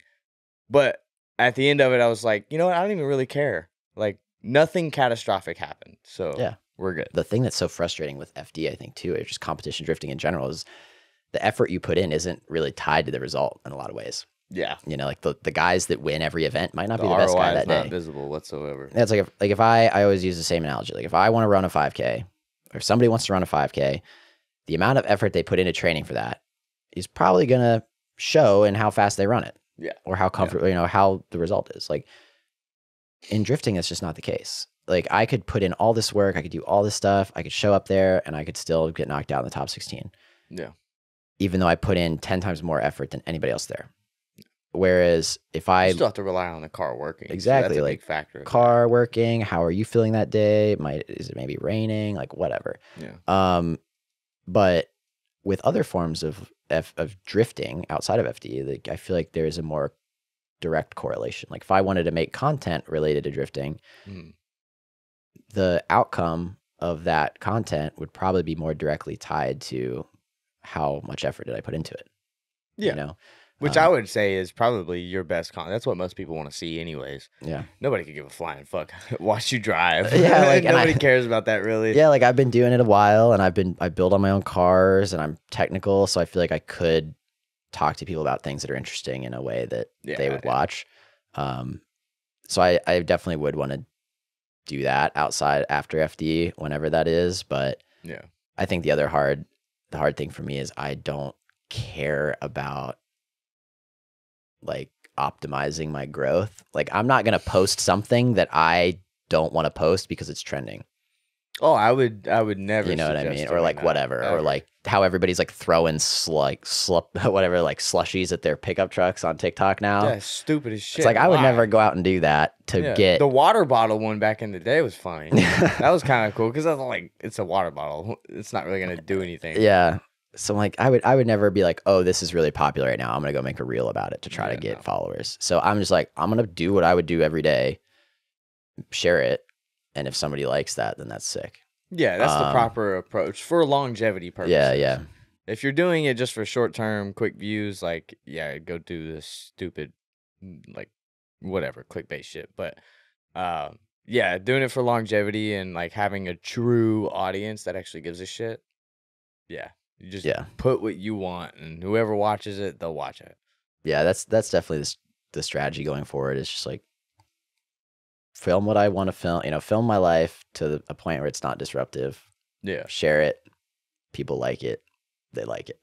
The other thing I wanted to touch on that you mentioned a little bit is like about like this is why, like you say, I harp on people not taking the FD route. Yeah.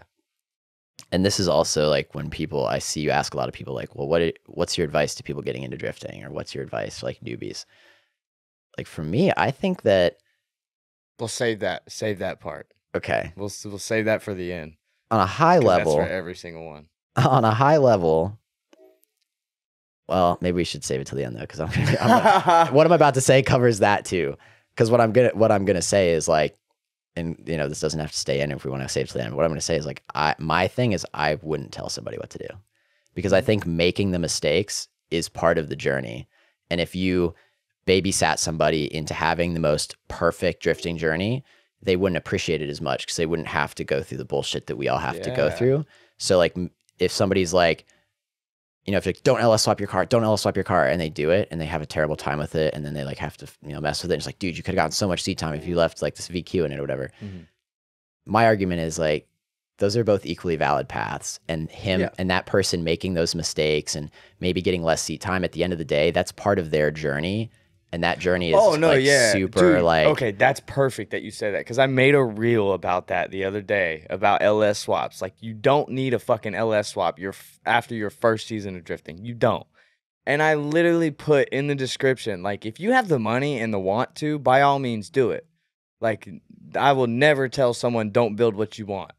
But I'm speaking to the very low budget guys that will do anything to get into the sport. Like, they just want to make it happen.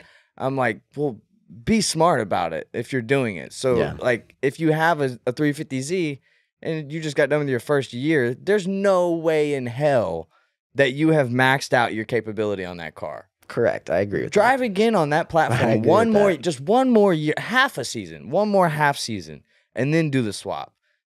Like, if you're that low budget, that's the only thing that I meant by that reel. So I 100% agree with you. Like, if you've got the means to, build whatever you want, because that's exactly what's going to keep you in drifting. Yeah, or people that are if you're cool with the issues, by all means do it. Yeah, like I think that even if in the moment somebody's like, this sucks, I really shouldn't have done this, like I should have listened to you, but like, that is what makes it better. Like, I don't think that if I came into FD in 2018 and just won everything, that these podiums that I got last year wouldn't mean as much. Like, when I got that first one in St. Louis, it was like 10 years of this like pent up, not like I said earlier, that's like, not like that was the goal, but it was always like aspiration. Like, man, I would love to have a podium FD. And like, thinking about it, especially once I'm in FD, because like, well, you're here, you might as well try to get a podium. So like, thinking about that since 2018 when I first started it, like all of those, like that, like emotion was like crazy. Like, I just like cried for like 10 minutes straight. I couldn't even get out of the car. I was like, I wish there were people in, like, I wish I had a camera guy in the pits, like capture that moment. I was just like, it was like crazy. Unreal. And I'm like, I wish everybody could feel that, because it was such an indescribable feeling. And it's like, that made everything worth it. So then many people long for that feeling. Yeah, it's like, dude, because I feel like for me, it was easy to focus on drifting for 10 years, for drifting to be my everything. Like, because I just love it so much. But I feel like a lot of people nowadays, 10 years is not a long time if you really think about it. Correct. And it's like a lot of people, they get burnt out quick, or they get distracted, or they whatever. like, man, to be able to like stay like pedal, like figuratively, like full throttle for 10 years plus with, you know, all this, to be able to actually like achieve what I wanted to achieve out of it. I don't care if it's a third place. Like to me, that was, I won, you know, like I don't care. Like I won that. And, I'm still standing on the box. yeah, bitch. yeah, like you know, it's that meme where the guy's like in third place and like freaking out, and then it's like that was like way more excited. Yeah, that's me. Like I don't care. Like, so what? 2 people did better than me. There's like 40 drivers there. Yeah. Like I'll take third, and like that feeling was so amazing. To be able to like work for that for a long time and go through all of those trials and tribulations, even the beginning of the season with the wreck in Atlanta, not doing well in Jersey, like to come back and just be like, okay.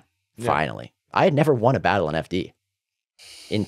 I had won battles, but they were never like heads up wins. Like back in the day, I was like, oh, this guy had like a mechanical, or oh, we went one more time and then he broke or something. Like, which you could still argue like those are wins because your car outlasted his or whatever. But like, it doesn't suit the satisfaction. Yeah, I never had like a heads up battle. And I was like, am I ever gonna win an FD battle? And this is like last year in like June, and then I go to Jersey and it's like, or we go to St. Louis, it's like win, win, win, like. Winning battles against like good drivers, like okay, and then go to Utah and like okay, Nate Chen in top 32, like dude's 5th in points right now. He's a dog. Like okay, got to get through him. Blah blah blah. Dustin Miles rematch. Like I had to earn those ones, and it felt so rewarding. But it's like that could have been enough probably for me. But you can't just do it you can't come back, put all that time and money and effort into it, and do just 1 year, because like. The majority of the money spent is on the car, not the season. So it's like, and the season is still incredibly getting expensive. Your feet wet again. Yeah, it's like, okay. Anyways, imagine what we can do now. All these guys moved up. We have all this experience now. We could probably, you know, hopefully do pretty good. But anyway, that's my theory on like drifting in general. Is like people making like all the mistakes that I made, all the stuff I did that was stupid. Like I built this car in 2020 after I stopped FD. Because I like thought that it's what I needed to do to prove to people I could build like a low car that was cool, that was stylish. Because like where I'm from, that's like a really big. I mean, it's obviously all drifting, like Drift Indy and where I come from is like they really, really harp on that. And I was like, I got to prove that I can do it because I've always been like the comp guy, whatever. Yeah. And I just hated it because I was like, bumpers falling off, miserable. Bumper, you know, got to take the bumper off to put it in the trailer. You know. Drop half a tire and your rear bumper's in 40 pieces. A good line that you have to balance on between style and functionality, and that's where I like to stay. I'm not one of those guys that's full style. It's like it has to be this specific kit, or like fuck that. Yeah, it's like for me, KVD the world, baby. Yeah, what makes drifting like? What takes as much hassle out of drifting for me? Yeah, just like being able to put my car in the trailer without having to take body panels off. That's like a huge thing for me. Being able to put a jack under it without having to put it up on like little ramps. I will sacrifice that.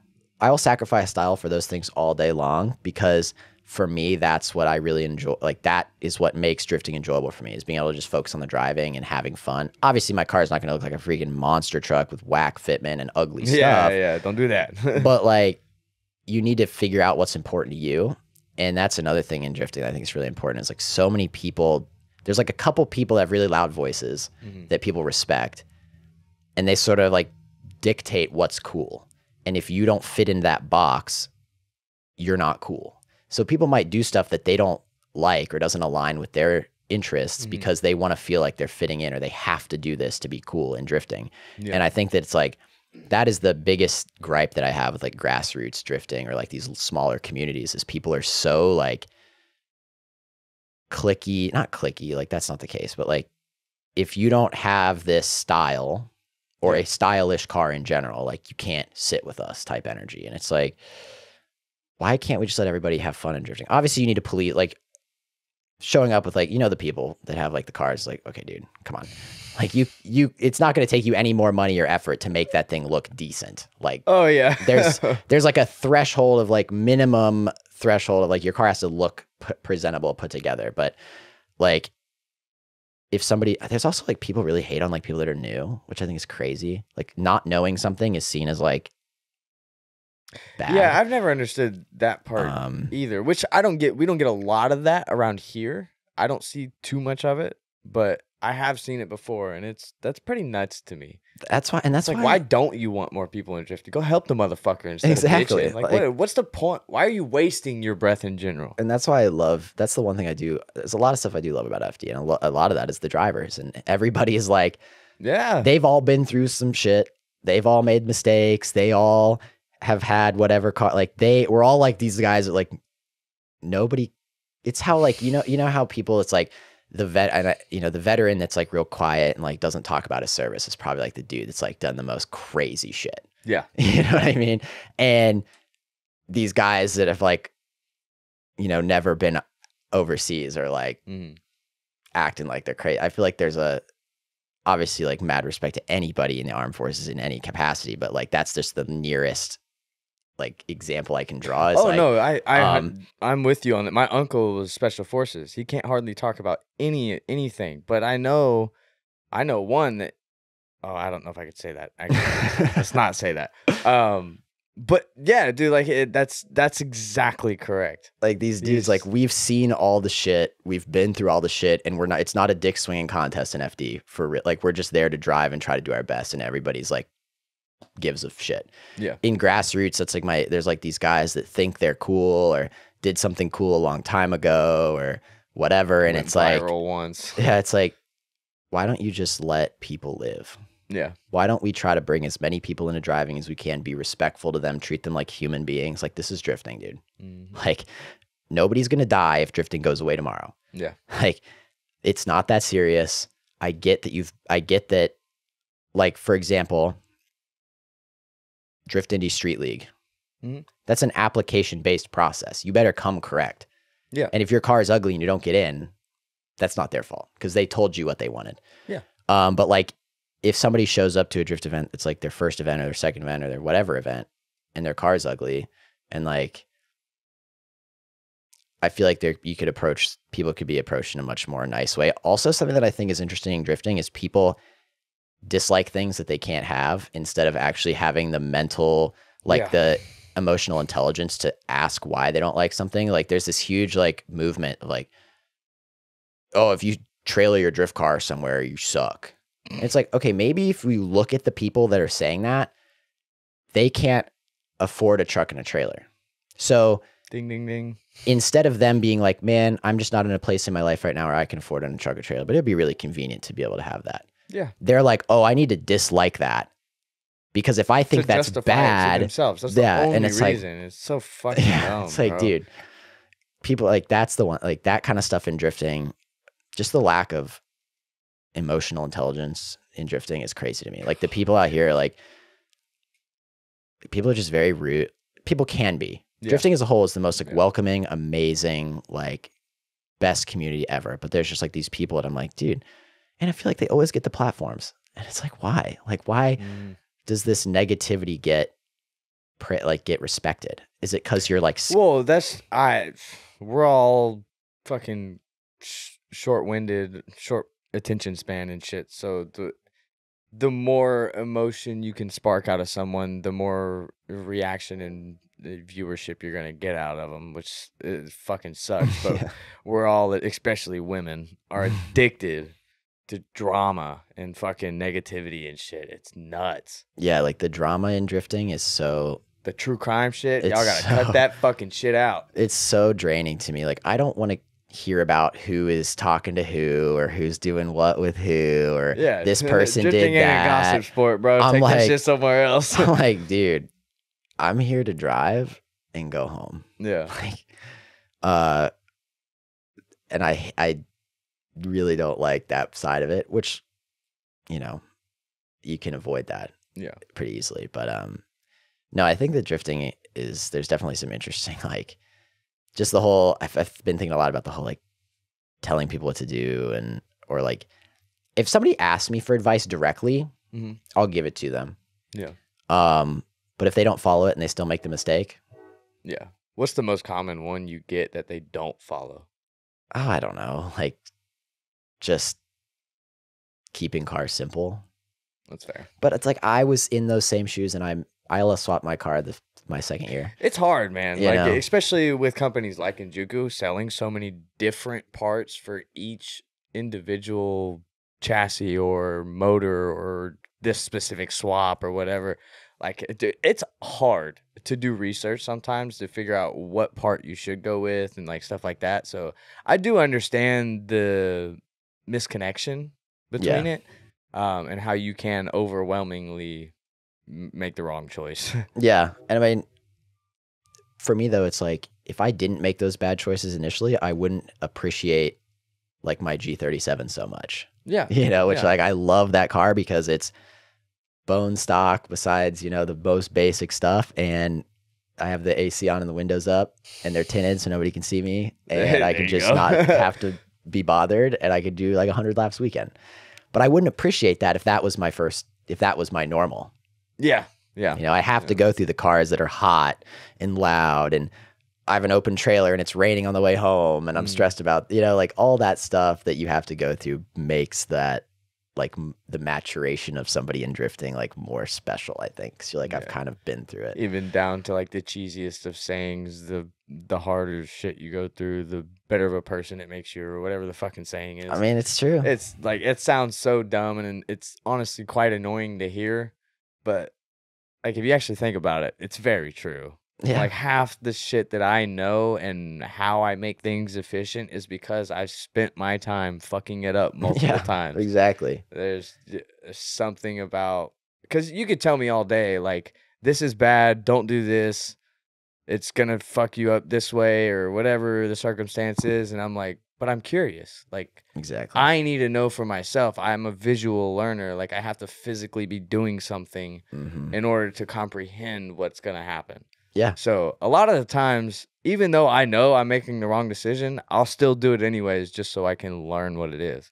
Yeah. Unless it's like life-threatening. Yeah. I'll think about that one. But like I even did it with the new car. Like I never had a JZ before. I could have probably just stuck like a big LS with nitrous in there and been fine, you know, had somebody make me headers and whatever. But like I was like, I could do it was kind of not like me and it turned out well, but I was like, I could do the most practical, well documented thing that I know best. Cause I know LS is like the back of my hand. I know nothing about JZs, but I was like, I just want to do this for the experience and to like prove to myself. It's not the most practical thing. Valve covers for this damn thing cost $1,000. Like, God, you know what I mean? This oil pan from a junkyard costs $6. Like, I'm like, this doesn't make a ton of sense. Yeah.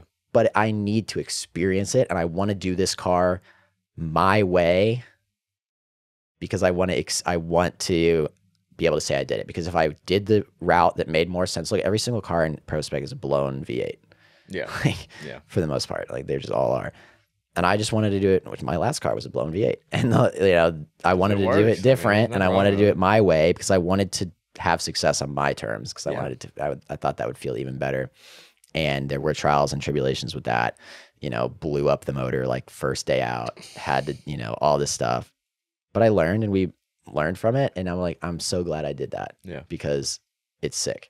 And I'm having success with somewhat of a non-standard.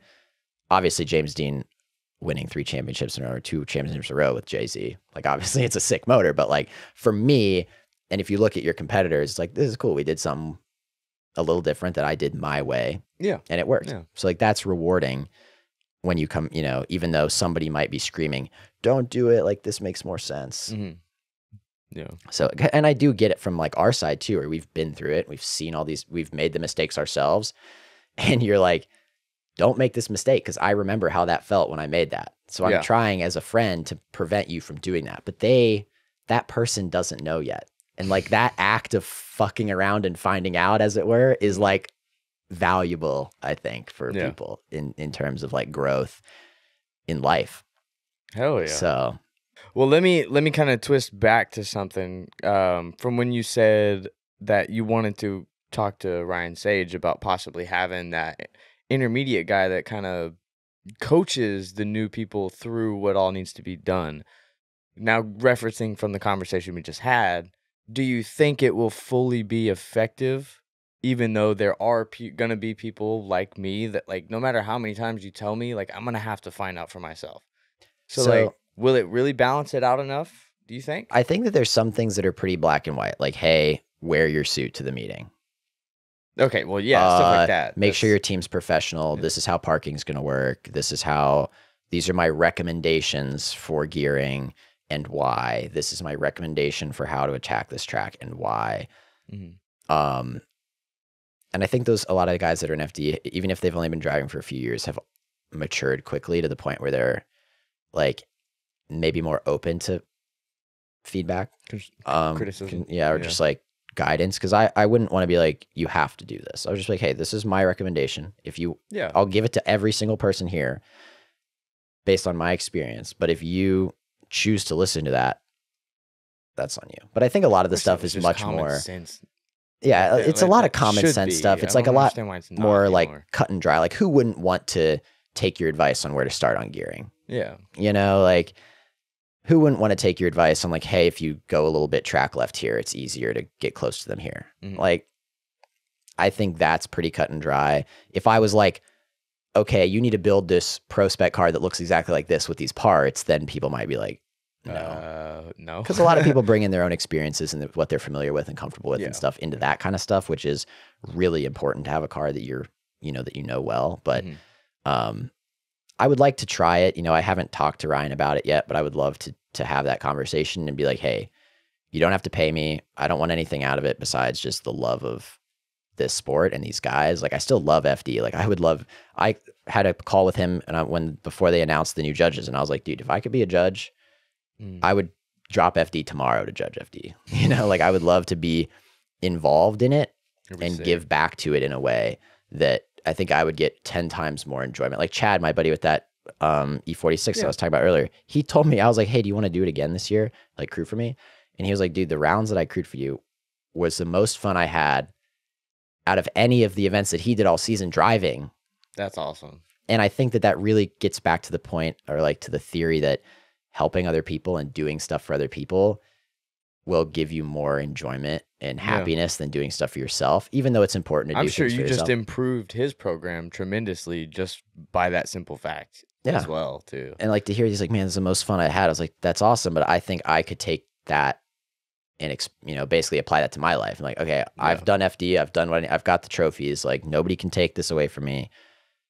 Now, how can I give back and I would love to spot for like a really competitive dude. Yeah. And be like, all right, like, let's go out and win a championship together and like have this great relationship, and let me help you like be your best. Some of those guys are watching, so yeah, hit me up.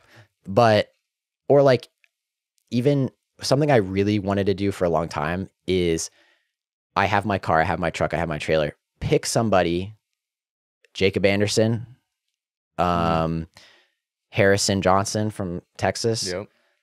Those guys that are absolute dogs, like, but they might not have the funding or whatever to go out and buy a truck that can go out all these rounds, build the car. Be like, just get enough money to be able to drive mine. You know, like, I'm not trying to make a ton of money off you. I just want to give you the platform to go show how good you are if you want to. You know? That's cool. Like, I've already got all the expensive stuff. I'm going to lose my ass if I sell this car anyway. So why don't I use it to give somebody that I know would be amazing an opportunity? That's cool. And I've thought about that a lot. Like, I don't want to be not like these arrive and drive programs where it's 15,000 a round and all this stuff. Like, just make it to where I'm not spending my money. Yeah. And I'll give you all the tools, and I'll come with you, and Brian will come with me, and I'll spot for you or whatever. And Brian can be your crew chief, and we can, give you that opportunity to be great. And I think that would be really rewarding too, is being able to see somebody, like, I would love nothing more than to see somebody like go kick ass in my car. Yeah. Like, that would be so literally, cool. Yeah. That somebody that would never have had the opportunity to do that, without that. Dude. Why? Okay, so that's actually something good to touch on. Why isn't that more common, I would say? Because, like, obviously you got the teams, you got RTR, you got OD, you got, all of these teams where they do recruit drivers, but it's on such a large scale that it doesn't really seem obtainable.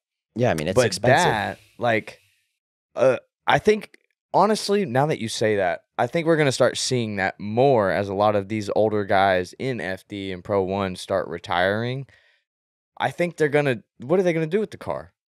It's just going to sit there, unless it's a car that they're already driving someone else's or whatever. Yeah. But, I think that is something that will become more popular. I think it's hard, like for Odie, for example. Odie is so good that he can charge a premium. Oh yeah. You know, because you're paying, like Forsberg. Forsberg is so good that he can charge a premium because obviously like, you're paying for that experience. You're paying for the setup, the notes, the data. Yeah. You're paying for all that. That makes sense. Like I feel like there's this visible proof. You could go back through years and Yeah, years of they've footage got to realize credentials. how well that car is put together. Yeah. So like Odie could quit tomorrow. I feel like if Odie wins a championship, he'll probably be done. But like say Odie that does happen and he has a car open. There'll be somebody that's willing to pay whatever he asks. So I think that it's more like, for me, it would be more like I don't want to say like a charity thing, but like, I don't care about making money off this. Odie, his whole life is as I would just say at least have a business around it. That way it's a marketing type deal. For you sure. could be the presenting sponsor of the vehicle. Yeah. No matter who drives it and all that. Yeah. Like I would love to explore that. Like, hey, hey, Jacob Anderson, because he's good friends with CMJ, who's my spotter. Like, hey, and I haven't talked about this to him at all, or CMJ, but I've been thinking about it, like, hey, I'm sure you could petition in. You're an absolute beast. Let's go drive. And maybe he wouldn't even want to. Yeah. But, you know, I know Harrison would be another guy that's like, he's got his license like 15 times. Like he's just like so good. And he could be an absolute killer in FD. And I'm sure there's tons of other people out there that are like, they always say, I'm sure the best soccer player is some kid that never got the opportunity. Yeah. And I would love to be able to sort of have this unique program that is like able to give people those opportunities where, I'm not making money, but whatever. It's crazy to me because the guys that you're talking about, like they have the ability to go get that money. Dude, it's hard. It's so hard. I know it's hard, but like, especially if you've proven that you've gotten your license 10, 15 different times, like, dude, that's plenty of proof to almost any company out there that you would do some damage if you had a weapon of a car. So like, as much as that seems like a charity aspect, it's really not, because those same people could go and get the sponsorship. They're just not putting in that type of work to get that reward. I would say it's so hard to get. Like I guarantee, if you asked everybody in Pro Spec how much money you're getting on average, it's probably like $5,000. No shit. Like straight up, dude. Like straight up.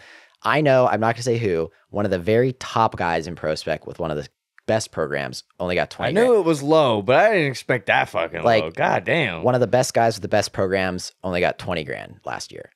Wow. Like total. I got like $5,000. Like my back half of my season. I mean, well, in specifically monetary though, right? Yeah, monetary. Which that's like really you're still all getting help with parts and all that. Yeah, I mean, any too, company will throw parts at you, like for the most part. Yeah, but they have way more to work with that way.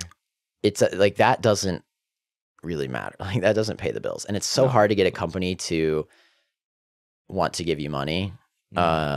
Like me and my buddy Ben this year have been absolutely busting our ass, like being students of the game, going to SEMA, PRI, working primarily outside of the automotive industry to try to find partners that want to fund you with some money. And it's so hard. Like it is 10 times harder than drifting, 10 times harder than, it's like dating. Yeah. It's like you got to get these companies interested in you when there's like a million other people interested in them. And then you have to get them on a date as quickly as possible. Like I'm always like, let's set up a phone call like right now. Yeah. And then you have to like explain, they have to be compatible with you, right? Like not every company is going to be a fit for what you can offer them. So you have to figure out if you guys are even compatible, you know? Oh yeah. Does that company love dogs and you like cats? You know, like not saying it goes that bare. yeah. But like, no. Are their goals with their marketing budget this, and can I help them accomplish it? Like that's usually the first thing that I'm myself trying to figure out. Exactly. Because I don't like, not to be like rude or anything, but like I don't want to waste my time. Correct. And I don't want to waste your time as well. So like this is what I'm doing. What is your goal as far as marketing goes this year, and how can what I'm doing help you reach that goal? Yeah. As simple as that. Because that's all anyone really gives a fuck about. Exactly. How is the ROI going to be when all of this is said and done? You're basically a freelance marketing contractor for these people. Freelance salesman. Yeah. Like you're not, that's why I think, like I said earlier, like, oh, you shouldn't have a packet. I think that Oh yeah, we didn't touch on that. the traditional concept of I'm going to have a packet, and at the end of it, it's going to have like the gold, silver, and bronze tier. And each tier is going to get you different things. And if you're a gold tier, you have a big sticker. And if you're a bronze tier, you have a small sticker. And if you're gold, I'll put you on my t-shirt. It's like, that's so outdated for me. Like, in my opinion, from all the stuff I've learned this year, it's like you need to come to a company like we just talked about and be like, okay, at a high level, what are your goals? And then how can I help you accomplish that? And you need to figure that out in a collaborative way, not a prescriptive way of like, this is what I can do depending on how much money you give me, because somebody might not care about whatever. Like, I talked to a company that I came into this pitch really like heavy on, here's what we can do, like digital media for you. Yeah. They didn't care at all about that. They cared about how big's my sticker. That's really odd. Which is weird, right? What's my pit space look like? Or like, what does my presence in your pit look like? They didn't care at all. A little bit more normal. Whereas if I would have been like, hey, what are your goals before we had this meeting? Like, hey, what are your goals? How can we help you accomplish them? I would have been able to come in with a proposal. Yeah. Like, that's my theory. Like, this might be a secret. This might be like absolutely just throwing you guys completely through a loop. I can't say. Well, that's what this is for. Like, so they can get all the opinions they can get. My opinion is the best way to approach a partnership is to get a contact there. Ideally, get an introduction from somebody. If you can get an introduction from somebody, that's huge. And then be like, hey, don't toss them a packet that's 7 pages long that tells them your whole life story. Like, nobody cares, dude. Straight up, nobody cares. And then be short, sweet, to the point. Don't even give them anything. Say, hey, I do this. I think that, you know, my audience and your audience overlap. I'd love to help understand your marketing goals. Can we have a meeting? It can be like a 3-sentence email. Then they're like, sure, put 30 minutes on their calendar. And then in that first meeting, you're like, hey, this is kind of like a quick spiel about what we do at a high level. FD publishes their own packets, by the way, that we can use. So you can hit them with all the FD data and demographic information. And then if they care, and then be like, basically just, I'm like, we have a very engaged, educated, young audience that's not really a fan of anything else. And they love to spend money with the brands that partner with FD drivers. And then, okay, they're interested now. And there's like, well, what does that actually look like? And they're like, oh, well, what we're trying to really push is we're releasing this new product. Okay. Or, oh, we've been like with one manufacturer that I'm working with this year. They're like, well, there's these knockoffs that are coming on the market, and we want to prove that it actually makes more sense to buy genuine because it's more reliable. So we want you to push that, and we want to use a lot of the data you've collected over last year, because I used to run the knockoff part, to show our audience that. Wow. Having your sticker on a t-shirt, they don't care. Yeah. You know, understanding what they're interested in. Okay, so you're interested in that. Great. Let's have another meeting next week. And then you can talk about deliverables. And then, or you can talk about, and in this meeting, you could bring a proposal. A packet and a proposal are two different things. Yeah. This proposal doesn't need to be like, when you think of a packet, like all stylized with, you know, action shots and stuff. It can be like, this is what, based off of our first conversation, this is what we think we can do for you. Yeah. And this is the dollar amount that we're assigning to that amount of work. Yeah. And then that company can say, looks great, or let's make some revisions and let's collaborate. And then great, you have a set of deliverables. And I want to preface, like, you're not doing just a proposal. You're also prefacing to them that, like, you're dedicating time specifically for their brand. Yeah. Because you spent the time making a proposal only for them. Yeah. Not just sending the generic deck and all that stuff. That's why, for me, I like doing videos in that sense, and not just like a written proposal thing. But there's some companies that I've done specific proposals for. Some companies it wasn't fully necessary because I already had a relationship with whoever it was or whatever. But that's huge. Like I feel like people really underestimate the value of just getting on a call with these people.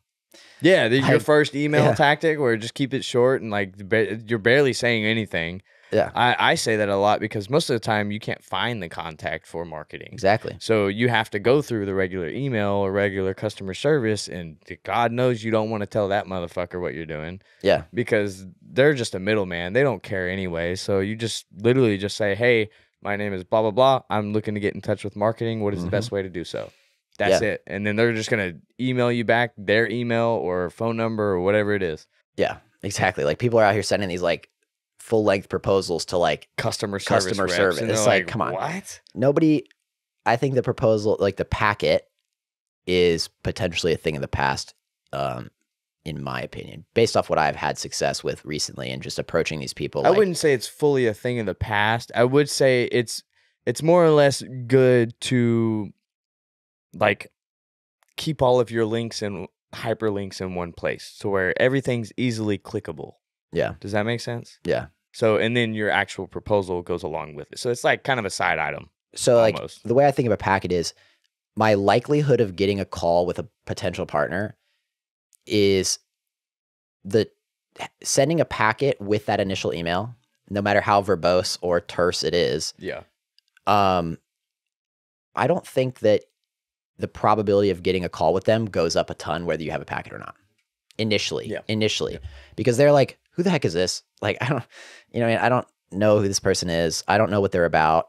So especially a lot of if this you're stuff, just solely a driver, like there's nothing else to it. A lot of the stuff you're going to put in a packet isn't relevant to them yet. Yeah. That's like skipping a step. And then the people make another mistake where they try to put like the tiers in that same packet, and you're trying to do like this whole sales process in one email when this person doesn't even know who you are. And it's like, that's a huge mistake. You need to slow it down. Yeah. Make small bite-sized steps and progress this process along. And even after doing all of that with so many companies, sending out hundreds of emails, going on LinkedIn and like hitting up people on LinkedIn that are a part of companies, like it's been so hard for us to get money. We've had yeses that then turn into nos. We've had like drawn out maybes. We've had all of these things. I'm still waiting on the budget. Yeah. And it's like, it's just Which is true most of the time. So hard. And like it's not like everybody in prospect is getting 50 grand a year.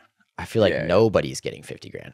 If somebody is, DM me. See anyone in prospect getting that much money. It's like, it's so hard. So, like that's, I think like I said, if I picked like an average amount of funding that each driver has, I mean, I'd say if you looked at it, like the average might be 5,000. Yeah. But I think what it would look like if you actually looked at the data, it would be like 80% of the field is 0. And then 20% is like getting the money anyway. Yeah. Getting the whole, all of it. Yeah. Like, so the average might even paint a different picture because I didn't get a single dime until last year. Yeah. And that's another thing. Nobody tells you how to do this. Nobody tells you how to do this. And a lot of people that are at the top level are also out of touch with how it works in the trenches that we're in. Yeah. Like, it's a lot easier to get partnerships when you're a well-established pro driver that's been doing it for 10 years. It just is. You made a name for yourself. Yeah, you like, have to prove. You basically have to show to these people that you're worth enough money, like you're worth a certain amount of money, and it has to make it worth it for them. And that's just a really tough thing to do. Like, it's just an incredibly, incredibly tough thing to do. And if you've ever had a weird thought of like, if it was life or death situation and someone had to buy my life, how much would it be worth? That's kind of what it feels like. Yeah. It's hard. That's hard to put a fucking number on. And it's hard to even think about. Yeah, it's tough. I mean, it's really interesting to quantify or to try to quantify the value of your work for people. Yeah. And also making sure that you're not overcommitting yourself and making these huge deliverable lists to try to sell a sponsor just because you want some money. Oh, or like, that's a big problem. I think it also dilutes. There's some situations that dilute our value, especially within that's why I'm like, my biggest flex would be to have a car with no automotive stickers on it at all. Just like random brand, Lowe's, CVS, like Garmin, that would be the biggest flex out of anything, because it's like, those are the hard ones. And those are the ones that are actually going to give you money. Because what else can they give you? They can't give you anything but money. And because they don't know anything. Yeah. And the drift world is so like, that's why I'm always like, dude, like SEMA, PRI, like there's so many people there talking to these same dudes, asking the same thing. Like everyone's like, why do you only go to PRI for 1 day? Why do you only go to SEMA for 2 days? It's like, dude, there's not a ton to do there. You go early in the week before these guys are sick and tired of seeing you or anybody. You give them a quick 5-second thing to get their card. All you need from that is their card. Yeah. And then you leave. Like, ideally, though, it would be best to have a contact there before you even go and have a meeting set up at SEMA. After, you know, like hey, in that thing we just talked about, where it's like, hey, let's talk proposal. Maybe you do that proposal meeting in person at SEMA. That would be like perfect. That's one thing that I didn't like dedicate more time to for PRI. This was my first PRI that I went to this year. So it was, I was all over the fucking place. So like this was my first experience with it, and I didn't really ask enough questions going into it to people. And so yeah, I learned my lessons, but I got a lot out of it too that I needed myself as well. So yeah. And you can filter quick there, like, okay, these people even interested in it. But yeah, I think this year we're really going to try. I mean, I think if you're any sort of serious driver, your partnership cycle should probably start in like early summer, late spring. Like you should be looking for 25 partners in like June. And you know, at least they're not going to have budgets. They're not going to tell you what they can do for you yet. But you need to make those connections, get those big meetings set up. Be like, hey, I'd love to circle back in at SEMA and have a real conversation, or this is what we do. You can get all that like junk out of the way first. Can we even work with this company? Is it somebody like you should, I feel like ideally, and I'm absolutely do not do this, but I need to, is like by October, probably September, you should have your list of like, this is a short list of people that we know we can do something for. We just need to go close these. And then you can go do that. And that's another easy thing about businesses that aren't in the automotive world is they don't really have that same schedule, because the automotive businesses sort of have this like cycle where, okay, we figure out budgets in the fall and the winter, and then in the spring we give them to everybody, and then you go out and you do your things, and then we figure it out again. And it's almost a race to get those dollars because they're getting assigned and assigned and assigned. And the later you are, like right now it's February. Like if you're still trying to get money from an automotive company, like good luck. But a non-automotive company, they don't really have that same, obviously their budget is probably going to roughly follow like a calendar year cycle, and they're probably going to be thinking about budgets this time of year, but it'll follow more the taxes. Yeah, exactly. Than anything. And I've seen a ton of companies that non-automotive companies that are like, dude, we'll just give you money because we don't want to pay this in taxes. Like we'd rather just give this to you. Like we don't have all of our write-offs figured out yet. So like, I'd rather give you $5,000 than just pay the government $5,000 or like whatever. And that really helps. But yeah, I mean, the whole marketing world is just such this crazy, like nebulous, daunting thing with drifting. And it's like, it's grown to be this fucking monstrosity it's that it huge is now. So that's why social media is the root problem of it all. Yeah. There's no handbook. I mean, there are, but there's no like FD does nothing to help you. That's not, I don't want to say that. FD will give you plenty of resources and will help you as much as they can, but you have to ask. Yeah. And I think that not enough people ask. So I think that going back to this whole theoretical, like most people are scared to ask. Yeah, like prospect advisor role, you can almost be that go-between. It's like, I'm not scary. Yeah. You can ask me the stupidest question you can think of, and I'll either give you my advice, and if I don't know it, I'll go get an answer from somebody that does. So like hopefully bring those guys out of the woodwork that might be too scared to ask. Or I think another thing with FD that is really crazy is guys even brand new rookies might think they know a lot more than they do. Yeah. You know, like I'm at the point where, you know, I think it's called like the Dunning-Kruger effect, where if you ask like an expert pianist how good they are, they'll be like, I'm probably like a 3. But if you like out of 10, but if you ask somebody that's like an intermediate, they'll be like, I'm probably like an 8. Yep. Because they don't know what they don't know. Yeah. And I think that's a really big thing in drifting. True, man. Yeah. Like guys will come into pro and be like, I know everything. It's like, first of all, not really. That's that's a counterproductive mindset. But like, yeah, I've always wondered, like, do people not ask because they're scared, or do they actually not ask because they think they know the right answer when they have nothing to prove that they actually know this? It's scary in an FD meeting to raise your hand when you've got Andy Luck, Ryan Sage, Ryan Lontaine, you know, Robbie Nishida, all the guys, like just sitting there, and you're like, it is hard to get, like, that's what's so hard about FD. There's nobody.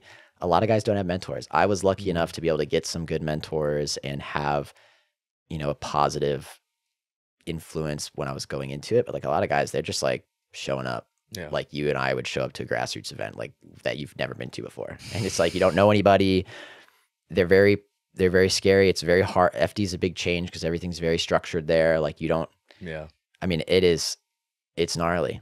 Yeah. It's gnarly, and there's so much that nobody talks about that it's so hard to just not even the driving. Yeah. It's just gnarly. And then you're at these crazy tracks and you have 4 laps to figure it out. And then you have 1 lap pretty much to qualify, and you have to wait hours between all of that. And like it is the most difficult like set of conditions to drive in ever outside of the driving. Yeah. So, well, given all of the things that we've touched on for FD and just realistically drifting in general, if you could boil down the top 3 things that someone that has the balls to chase this FD dream, what they should focus on going into their first FD event. Just the main top 3 things. Mentor, I assume, is number 1. That's what I would suggest. Have a dialed crew and or mentor. Fair. That's number 1. You better have hours on the sim. Yeah. With good people. Your buddy that sucks, that's not it. You got to have good practice with good drivers on the sim. And you need to know your car, and you need to have tested your car. Round 1 is not testing. Yeah. Believe it or not, because you show up and it seems like a lot of guys are doing that. So make sure you have ample time to really know your finish car. and bleed in the cooling system instead of the track. These guys are showing up like these cars are like in the enclosed trailer on the drive, like fixing it. You're like working on it. It's like, dude, don't get in over your head. And then number 4 is you better have a lot of money. Yeah, that's true. I mean, if you've got there, you probably have some, but you better have a lot of freaking money. Not saying I do, but like it's been a team effort. Like I'm all in. My mom's all in. Everybody's all in on this. And it's like we're all willing to make those small sacrifices. Yeah, like my mom has been a huge supporter. And it's like not like she's a millionaire, not like she's crazy well off, we're just like committed to it. Yeah. And it's nice that we don't, because I would never do it if it was like actually irresponsible. Like I would never like miss payments on something or like whatever. Like that would stress me out too much. It wouldn't be worth it anymore. But I can do it to where like if I don't spend any money on anything else, we can make it work. And you better be prepared to spend a lot. Like seriously, if you theoretically, even before you get to prospect, if you think to yourself, could I come up with $250,000 through some way? Yeah. If the answer is no, then you probably shouldn't do it. Like, yeah, think twice. Through the car, the trailer, the truck, even if you have a garbage truck, garbage trailer, super beat car, like you're going to spend that money. Yeah. I mean, you're almost probably going to spend more if you have that beat trailer, that beat truck, that beat everything. People are like, no, dude, I can do FD for $5,000. It's like, no, because the thing you do with it, the thing about FD is like the better you do too, the more expensive it is. Yeah. Like if you show up and you don't qualify every time, it's pretty cheap. Because we don't, we have to pay for our tires. Man, we have to pay for our tires. That's the most expensive part. Damn. So, like if you honestly, and Nick Swan said this to me. Nick Swan is a longtime friend, a longtime mentor to me. Yeah. And go watch his episode if you haven't. He's a genius. Yeah, when I won in 2017, I won the first round of MDU at the time, the Pro-Am round, and he was like, "Do you want to do this? Like take it to the next level?" And I was like, "Maybe." And he's like, "Can you come up with $100,000 just to get there?" And I was like, "You're crazy. Like it's not going to be that. Like you're insane." He was right. Sure enough. We figured it out, we figured out a way to do it. But like, no, I don't think people really talk about the money. Like the money is something people say it's expensive. I try and focus on it a lot. This episode was other circumstances, obviously. Yeah. But because I feel like I've covered that quite a bit. Yeah. Especially to some of the Pro 1 drivers and stuff too. So yeah. Yeah, money stuff is one thing that'll always be a hot topic. It's like it needs to be repeated and repeated, especially with how shit our economy is. Dude, yeah. Which that's a whole fucking rabbit hole that I won't go down. Yeah, I mean, Even just I want to scream the cost of everything about shit like that. Yeah, diesel. I mean, the biggest expense is tires, diesel, Airbnbs, and plane tickets for the guys. I mean, It's expensive. I bet the plane tickets get fucking ridiculous. Plane tickets are, because a lot, these guys, they're taking time out of their own jobs to do this. I'm not going to make them sit in a truck with me for 2 days to where they're taking time off or whatever for just to sit there. Like, obviously I'm going to fly them out. And, like, a lot of these guys don't live where I live. Only one of my crew guys lives in Columbus. So they couldn't even, I couldn't even have them ride with me if I wanted them to. But yeah, all that stuff's really expensive. And I think people just need to be honest with themselves about, like, and it's hard to talk about it without coming off like, oh, I've got money. But like, drifting in any level is not a poor man's game. Yeah. Like, you can do it cheap, you can do it budget, but like, and you can have great success and have a ton of fun, have an amazing experience with drifting with like really low budget, but like, it's just expensive. There's no way around that. There's just no way around it. Like, these things are cars, that's going to be expensive. They're thousands of dollars as they come. Yeah. So, I mean, a lot of people ask me like, oh dude, how should I get into drifting? And they'll be like, get a good job. College kids or kids that might be, or like guys that are like really scraping by, like whatever. And I'm like, dude, just get a sim. Yeah. If you spend $5,000 on a sim and you don't have anything, you don't have a computer, you don't have anything. If you spend $5,000 on a sim, you can have almost as much fun.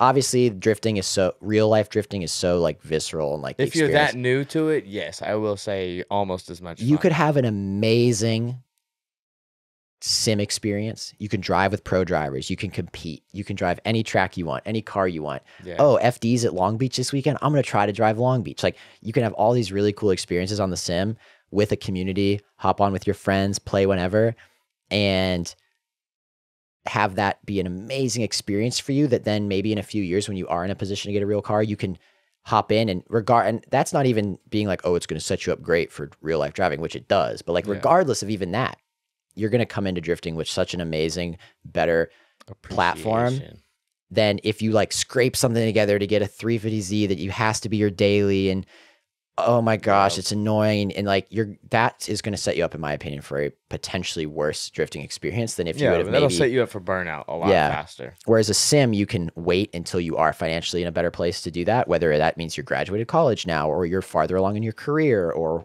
whatever, to then you can do it in a right way, which still doesn't have to be expensive, but a right way where it's not eating away at your, back of your mind. Like, dude, I'm putting some, you know what I mean? Like, I think everybody should, I always will advocate that everybody should approach drifting in a healthy way, and they should really be introspective and say like, is this like right for me right now? Yeah. And maybe it's not right for you right now, but drifting's not going anywhere. Yeah. So, and I think the sim tracks are still going to be there. Exactly. Like, the sim is that perfect half step to where you can have great, amazing fun. You can get really good. Yeah. And you can have this great fun experience without thousands and thousands and thousands of dollars on stuff. Dude, that progression, once you finally get into a car that you're gonna feel, is gonna be so amazing too. Dude, it's crazy. Cole Richards, absolute dog, sim god. And I think he was simming before he was driving real life. Like, the guys get so good nowadays. Like O'Sully, Connor O'Sully, he's another, like, I saw him post a video on Instagram. He's like, oh, 2021 was my first time ever trying drifting. And I'm like, bro, damn. Dude, I couldn't even like use the handbrake until I was 3 years in. Like, dude, these guys are so good. That's hilarious. These guys are so good after like very short amount of time. And I think there's a lot of reasons for that. But I know Connor is a big sim guy as well. Yeah. And it's crazy. It's must have if you're serious about competitive driving, or if you just want to have fun year round. I mean, I do thousands of laps in the winter. Oh, dude, I don't go a single day without thinking maybe I should buy a sim. Yeah. Just to have some of the days that I'm just like, man, I wish I could just throw a couple laps down. Dude, it's great. But video games really piss me off. So it's a hard thing in my head to discuss. It's funny at Seto, I always joke, they've like unintentionally built in the drift car unreliability like into their software. Oh, yeah. So like something's like always messed up, or like your wheel won't, your shifter won't connect. Like, there's always some like funny, quirky little thing that's like, you even get that realism of like drifting so unreliability. It's so funny, but I don't know why, but the handbrake's not engaging today. yeah, it's like Fuck. they've so like poetically built that into their game, like unintentionally. It's so funny.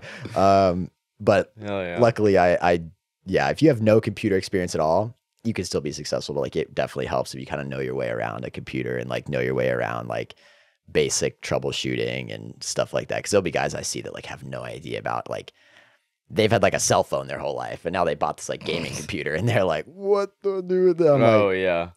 So there's a lot to it, but yeah, it's so sick. It's scary getting into computers. It is. I mean, it's very daunting. I have been building my own computers for so long, and I remember back when it was like not a cool thing. Now it's like everybody has a, you know, it's like a lifestyle PC brand type thing. You know, these PC brands, it's crazy. But yeah, it's.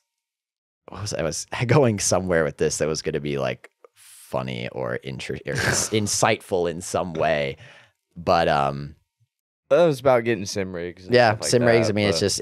it's. I highly recommend. Long story short, yeah, you should do it. Hell yeah. All right. Well, I guess let's hit these the last questions that I do. I don't know if you've seen this question yet. So you have a stock version of your car. So in this case, we'll just go with the E46. So bone stock version, we'll say you have tires and you have $3,000 to spend at Injuku Racing to get the car ready for the very first track day ever. What parts would you prioritize to get that car ready for that first track day? With the $3,000 you have, I'd get a set of BC coilovers. Yep, shout out BC forever. Shout out BC. Shout out my boy Chelsea for sure. I would do a seat, steering wheel. Everybody's seen the Forsberg video, right? Get you a grip roll, dog. There you go. Yeah, get you a grip roll up in there. And I wish grip roll would make 15-inch steering wheels. By the way, Scott, if you're listening. Like a 15-inch one that's leather. I would totally buy it. And then I would do... We should just hit him up, actually. He probably would be able to do that.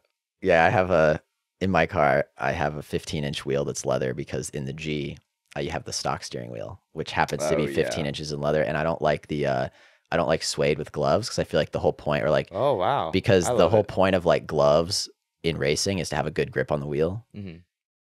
But in drifting, you're trying to have the wheel like flow through your hands smoothly. Yeah. So the leather for me, I like to have little effort of gripping it when I need it. I don't even have to let go of the wheel. I can float it however I need. I can just like let go, and the leather like goes through my gloves, and I can just grab it. It's so perfect. Yeah, it makes I love it.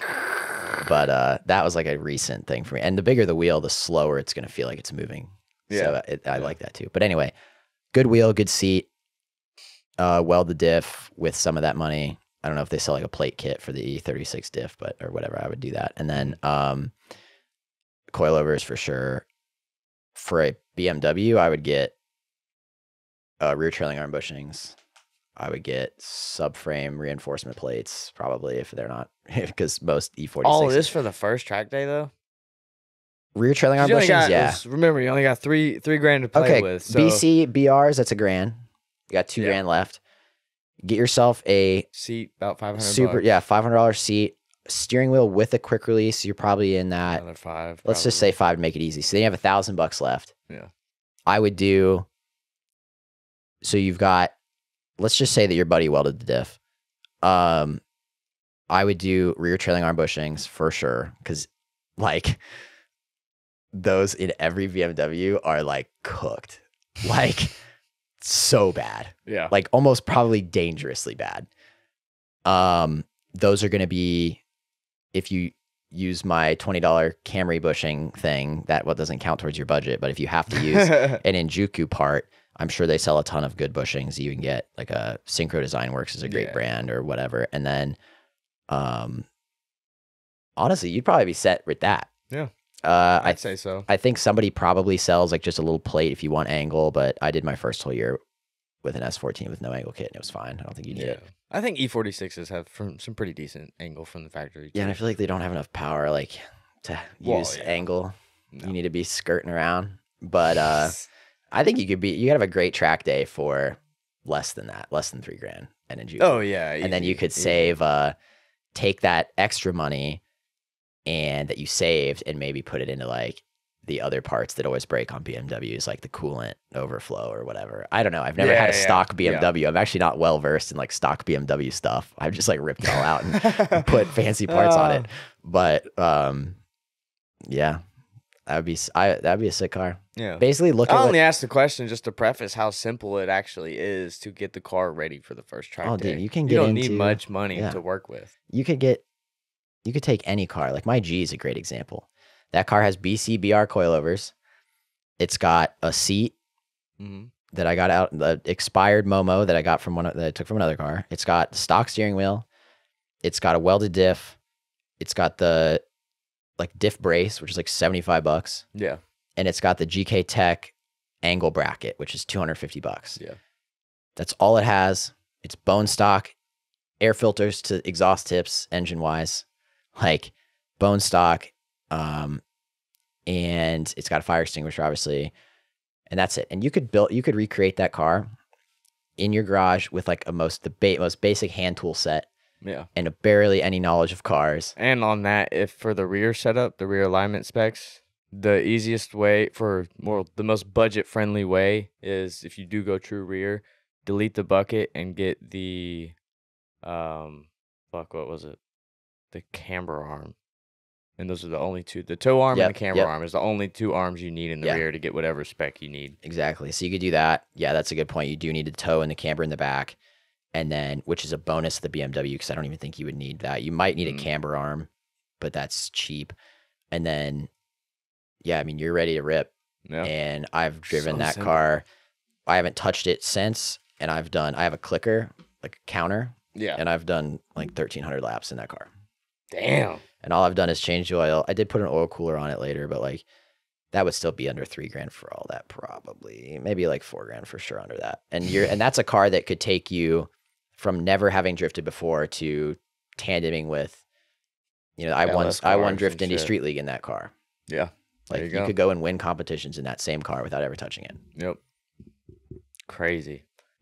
If you want to rip the engine out and put a 2J in it and blow it up 6 times and then decide to sell it and buy another stock one, be my guest, and I'm sure you'll be much more appreciative of the stock one once you have it again. There you go. But, that's my... Or listen to his advice if you can and run with it. Yeah, but you'll always do what makes you happy first. Yeah, that's fair. That's my advice. Hell yeah. All right, well, speaking of advice, let's get your best piece of advice for anyone just getting into drifting. I know you touched that a tiny bit, but... Yeah. Yeah. I would say do it for yourself. Identify what you care about in drifting, because I think it's really hard to separate what you actually care about in drifting versus what the culture tells you should care about in drifting. So figure out what do you really like about this and just work on it and just enjoy it. I don't care what that looks like in terms of the car you buy or the complexity of the build. I'll always say, keep it simple, prioritize seat time, all the things that everybody's going to tell you. Yeah. But have fun, whatever that looks like for you, do that and just enjoy it. You can set aspirational goals, but be where your feet are. Just enjoy the journey. It's going to be one of the most amazing things you've ever done. Like it changed my life in every single way. And I really just would say focus on enjoying that and living in the moment and live the life like you're in the good old days. Yeah, exactly. Like, because it seriously is like, enjoy every single moment of it. It's going to be expensive. It's going to be frustrating. It's going to be hard, but it's going to be so rewarding and it's going to feel great to have a purpose that's so well defined and like, just cherish that. And, that would be my advice. I don't care what you want to drive.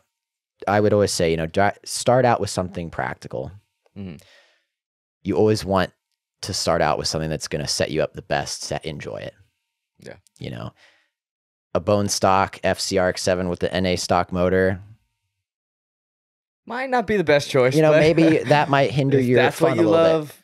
But yeah, if that is truly like your dream car and you want to save up and buy one of those and you don't care about the theoretical maximum of that on a drift track, like, who cares? That's my big thing is like, just don't let anybody tell you how to have fun in drifting. Respect the culture in drifting. Respect that your car should look nice. Respect that you should be, you know, keeping it on the track. Yeah. I would never, you know, the sideshow stuff, which is becoming hugely popular. Like, that's not what drifting is. Please stop. You know, relating yeah, that. like respect. Fuck those people. Respect the culture at a high level. Yeah. What is the drifting culture? Being nice to people, having a nice car that, you know, the way I always see it is like, I see my car as a reflection of myself. So if you have a really beat up, crappy car, like that's a negative reflection on you, in my opinion. So just have a car that you're proud of, that you would be okay with showing off to somebody. That doesn't have to take a lot of money. No, like, not at all. You can make spray paint, zip ties are cheap. Yeah. Make it one color, make it look nice. It doesn't have to be slammed. Like, it's not a competition of how low can you get your drift car. You know, just like how respect the culture, but make your journey your own. Yeah. Don't just try to live off what you think is cool or what you think people will like or what you think will make you popular in drifting, because you're just going to get burnt out and not like it and be disappointed. So take his advice. Good ones. So hell yeah, dude. Well, then last one is your one message just to the entire world, if you have one. I would say just, man, this is a very like theoretical episode. Yeah.